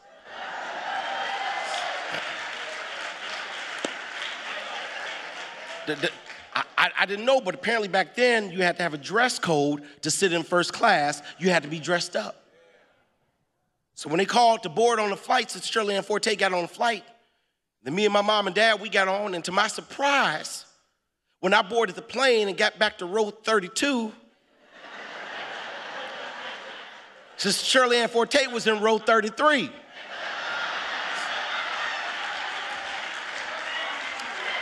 I said, wait one daggone minute, Sister Shirley Ann Forte.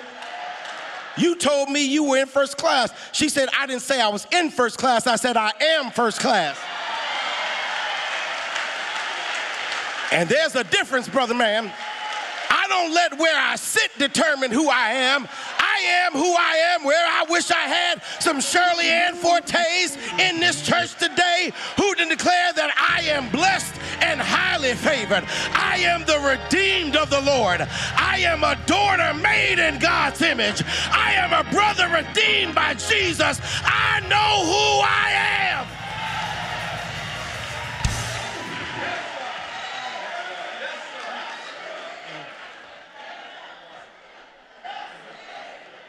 Somebody holler, I know who I am. I gotta go. Be honest with yourself. Get with the crowd going somewhere. And this is what gets me, y'all. Watch this. So they decide to move. I want you to read your Bible to notice the timing in which they moved. The Bible says they moved at twilight. Matter of fact, it says about 3 times. Somebody say twilight. Twilight, Dr. Judy, in case you didn't know, it's this Hebrew word.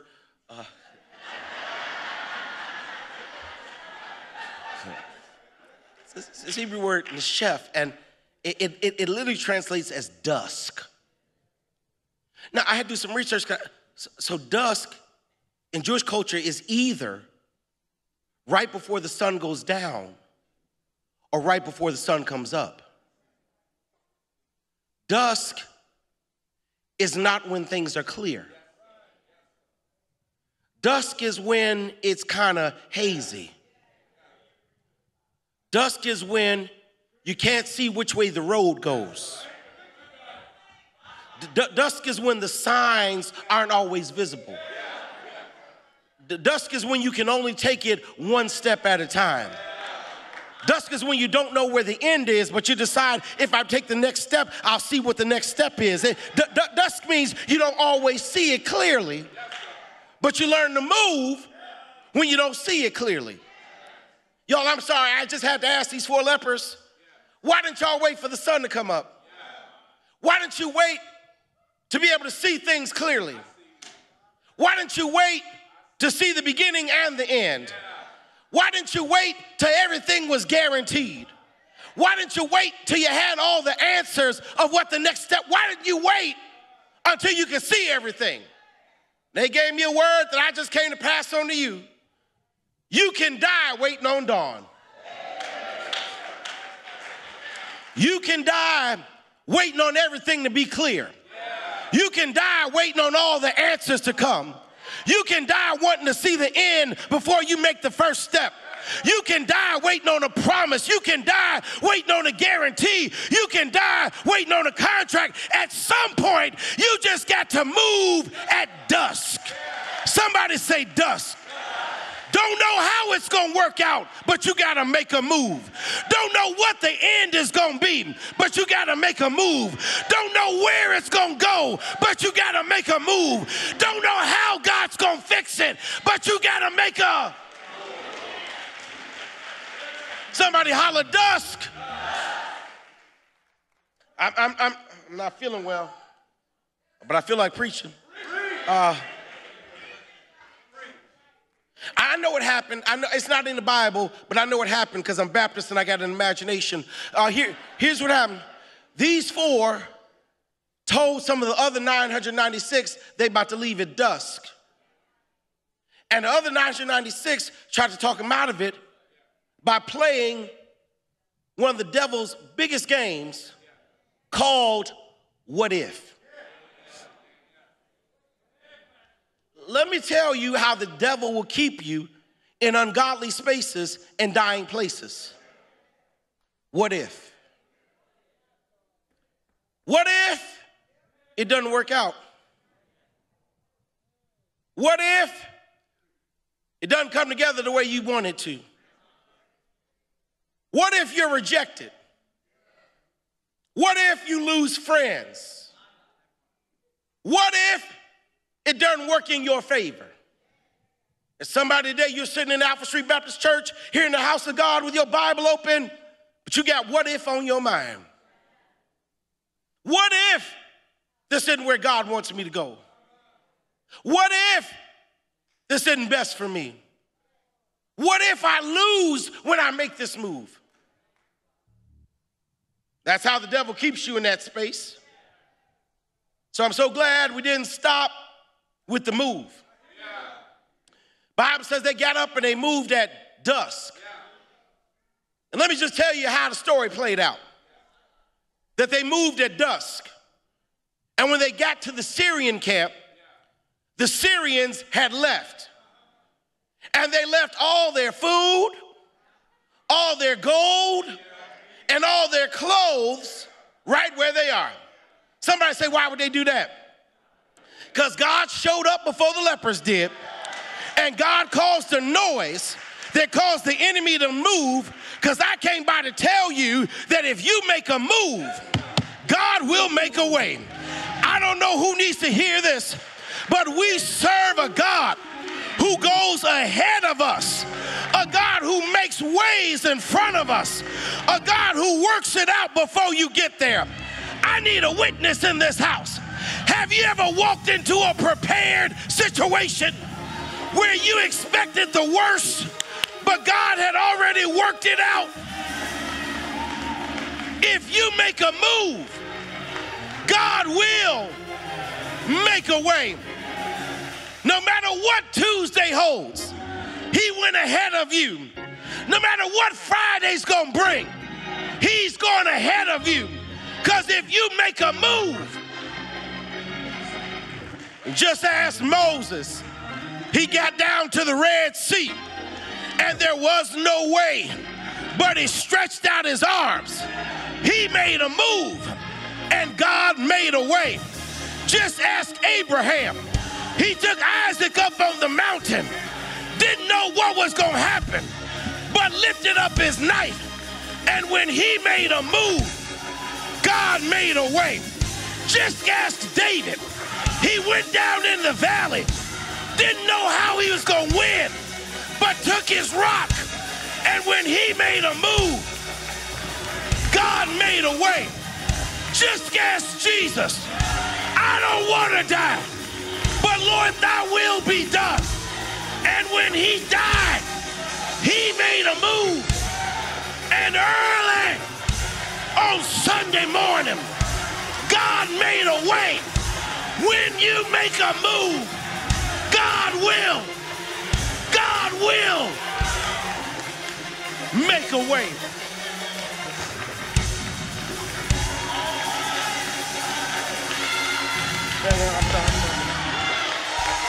Yeah.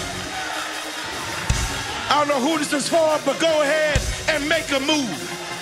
You don't know how it's gonna work. You don't know when it's gonna work. But if you trust God, God will make a way out of no way.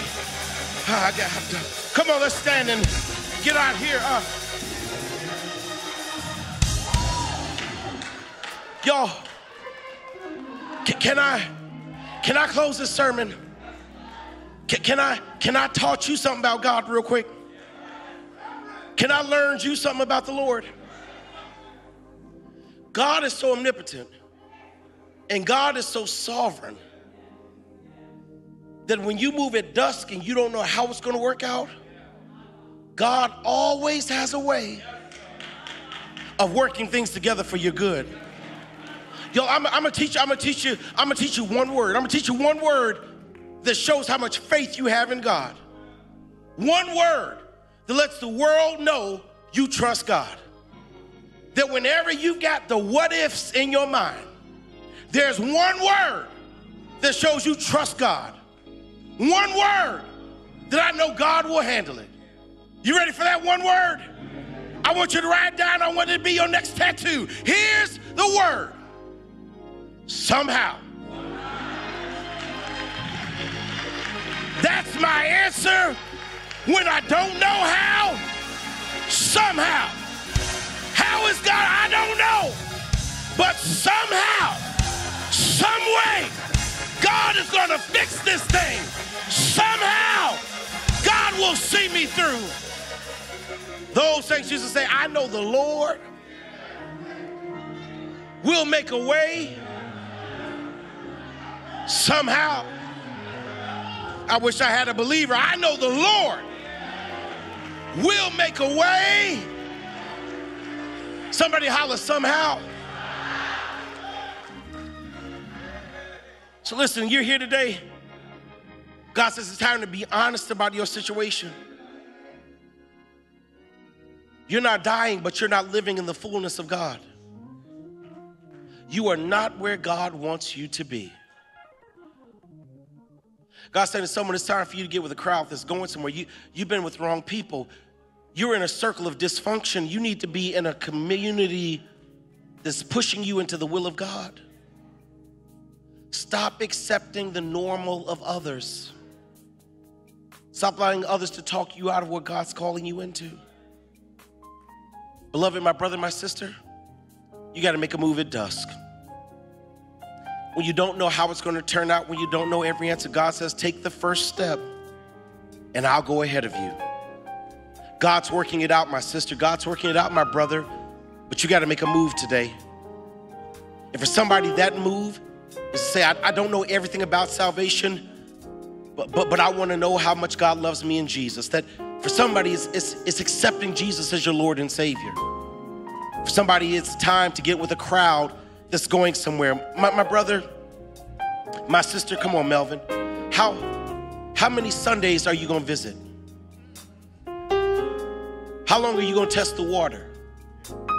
How long before you say, okay, God, I know you're calling me, and today I'm making a move. I don't know all the answers. I don't know the church's position on that and what the pastor did then and all this, but I believe God's calling me to make a move.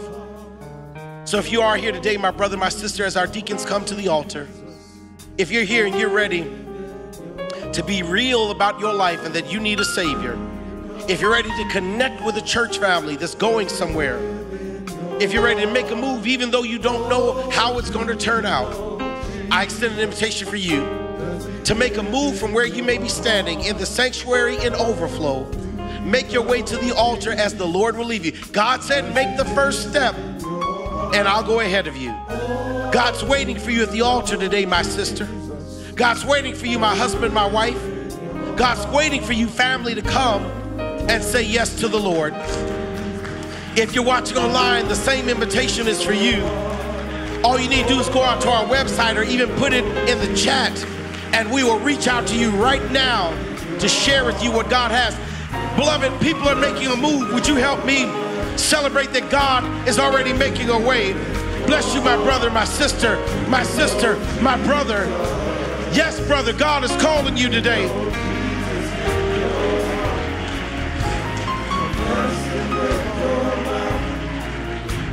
Yes, sister, in Jesus' name. Yes. Yes, auntie, come on. The Lord is calling someone today. Yes, my sister. Yes, yes, they're coming. They're still coming. God is still making a way as they make the move.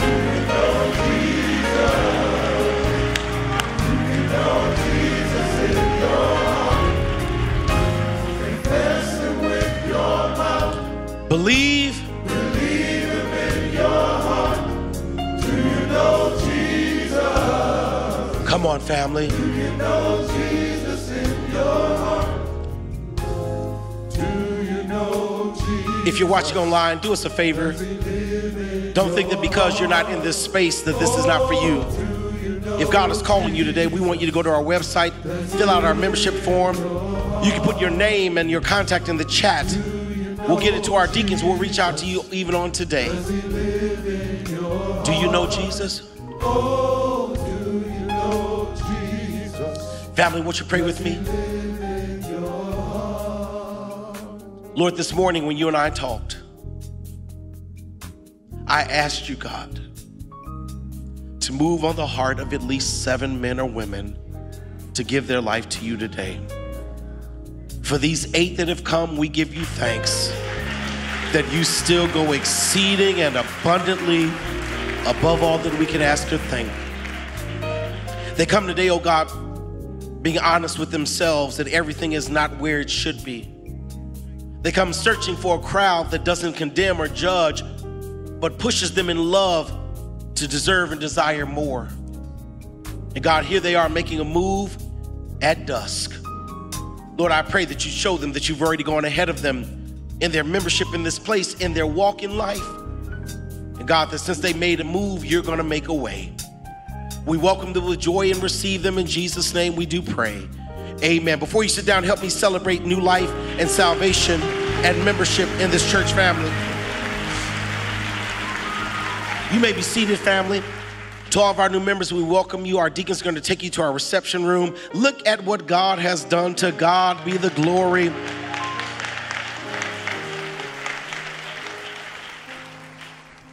Listen, as we get ready to leave this place, do me 2 favors, if you will.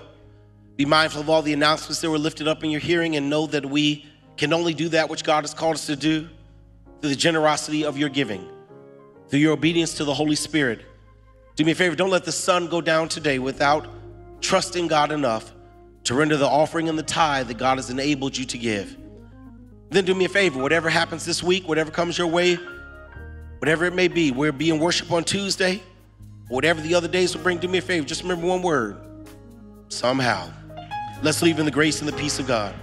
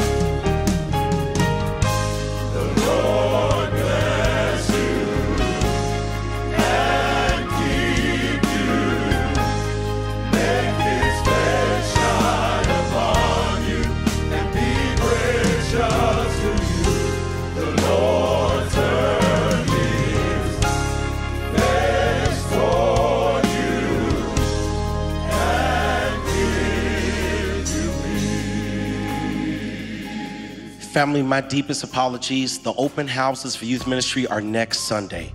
So not today, but next Sunday. Thank you, Reverend Denzel. Let's look to the Lord to be dismissed. And now to the Almighty and the All-Wise, the Sovereign and the Eternal, the faithful and the omnipotent God who alone is creator of heaven and earth. To the God who's made God's self perfectly known to us in Jesus, who always and alone is our Christ. He is our loving Lord, our sacrificial Savior, our resurrected, risen, reigning, returning Redeemer. To the God who chooses to dwell in these earthen vessels of clay, through the sustaining power, promise, presence, purpose, and person of the Holy Spirit. To that Almighty God be glory and majesty, dominion and power from now until eternity.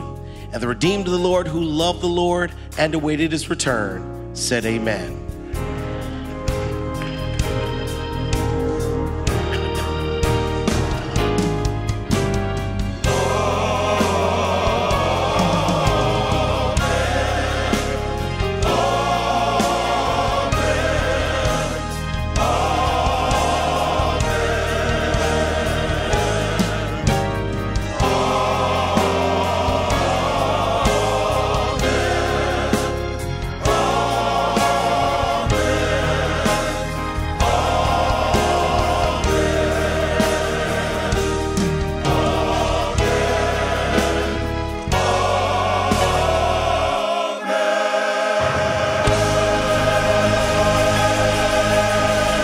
Amen. Go in the grace of God, and may the grace of God go with you.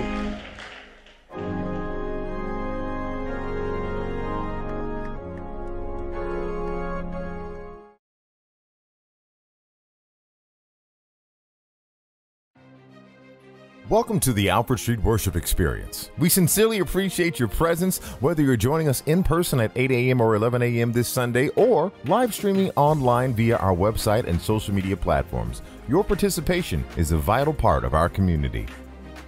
We are thankful and beyond blessed that you remain faithful in your giving.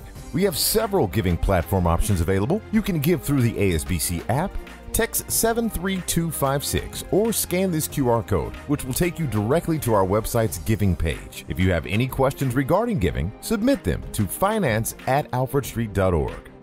If you want to become a member of the historic Alfred Street Baptist Church, please email deacons@alfredstreet.org or complete the membership form on our website or the ASBC app. The power of prayer is transformative. Here at Alfred Street, we make prayer a priority for our community. Join us Monday through Friday at 7 a.m. If you can't join live, visit the ASBC website to listen to the daily prayer recordings. Join engaging co-hosts every Sunday for our fun and engaging pre-show, The Prelude, which connects our online viewers live in the sanctuary every Sunday at 7:36 a.m. and 10:36 a.m.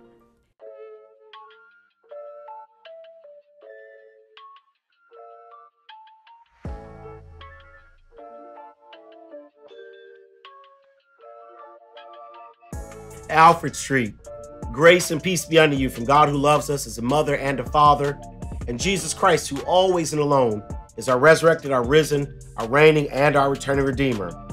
August is done. Summer is ended. Here we are in the fall. We're just a few months away from our annual meeting where, as always, we will elect the slate of leaders to fill some of the vacancies for leadership that are available at the church council level, at our committee levels, at our church officer levels. I want to let you know that as of today, September 1st, those applications are available online. Prayerfully, you've had an opportunity to read the description of some of those vacancies on our website or using the QR code. But now applications are open. I'm hoping that you've been prayerful. Maybe God is calling you to help steward and serve our church family. Or maybe there's someone you know who would be a great addition to the legacy of leadership here at Alfred Street. But do me a favor. Let's get those nominations in so that we can be prepared to see whom God has called to serve when we get to our annual meeting. Once again, applications are now available for the leadership positions that are vacant at the Alfred Street Baptist Church. I look forward to serving with you.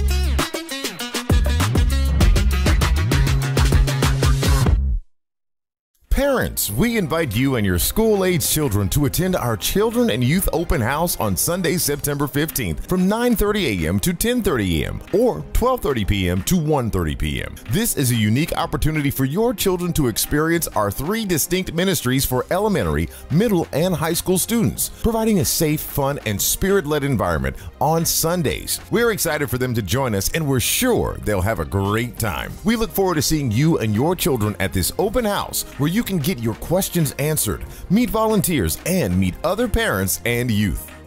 Bereavement of a loved one can be inconvenient, complex, and overwhelming if left unprocessed. Adults over 18 are cordially invited to join the Grief Share Ministry for our fall session, a 13-week grief recovery community beginning Thursday, September 12th. This is a safe space where you can find support and understanding during this difficult time. Scan the QR code or go to our website to register and take the first step towards healing.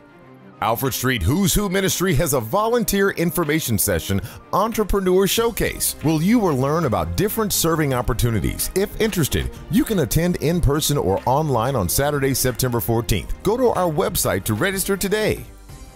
Alfred Street. Every second Saturday, you can join us for a special ordinance service at 6 p.m. This is a special time where we welcome new members with the right hand of fellowship, witness baptisms, and join together for communion. We look forward to having you be a part of this inclusive and welcoming community. Every Saturday in September, men can participate in a transformative 4-part series led by Dr. Reston Bell, a licensed clinical psychologist. This series will delve into childhood experiences' profound influence on adult lives. It is entirely virtual from 11 to 12:30 p.m. Don't miss this opportunity. Scan the QR code to register today. The men's monthly session of Men's Real Talk, Divine Dialogues, Expressions and Experiences in Prayer will be held in person only on Wednesday, September 18th at 6 p.m. Dinner will be served. Register today so you won't miss out. We have exciting news. The Women's Ministry presents Going Beyond Simulcast with Priscilla Shirer. We'll stream the simulcast in our sanctuary. Join us on September 21st at 9 a.m. for a day filled with fellowship, Bible study, and worship. There's limited space, so please register today. The ASBC Wellbeing Ministries 2024 virtual fall session of Divorce Care will begin on Tuesday, September 17th from 7 to 9 p.m. Divorce Care is a divorce recovery support group where you can find help and healing for the hurt of separation and divorce. Visit the ASBC website to register or scan the QR code on the screen. Also, we invite you to tune in to our Faith Forward weekly radio broadcast featuring Pastor Howard John Wesley every Sunday morning at 7:30 a.m. Eastern Standard Time on Magic 102.3 FM and 92.7 FM for a powerful sermon that will move you forward in your faith. Hey, Alfred Street family and friends. Are you visiting us for the very first time? Or perhaps you're new to Alfred Street and you want to stay connected to us or receive the latest Alfred Street updates via text. If so, all visitors, text the word visitors with an S to our new direct text number, 571-977-4525. That's 571-977-4525. We want to thank you for tuning into Alfred Street's live worship experience. Again, this is Charnel King, Social Media Manager. For more information on what's happening here at Alfred Street, make sure to check out our website and social media platforms. We hope you have a blessed week.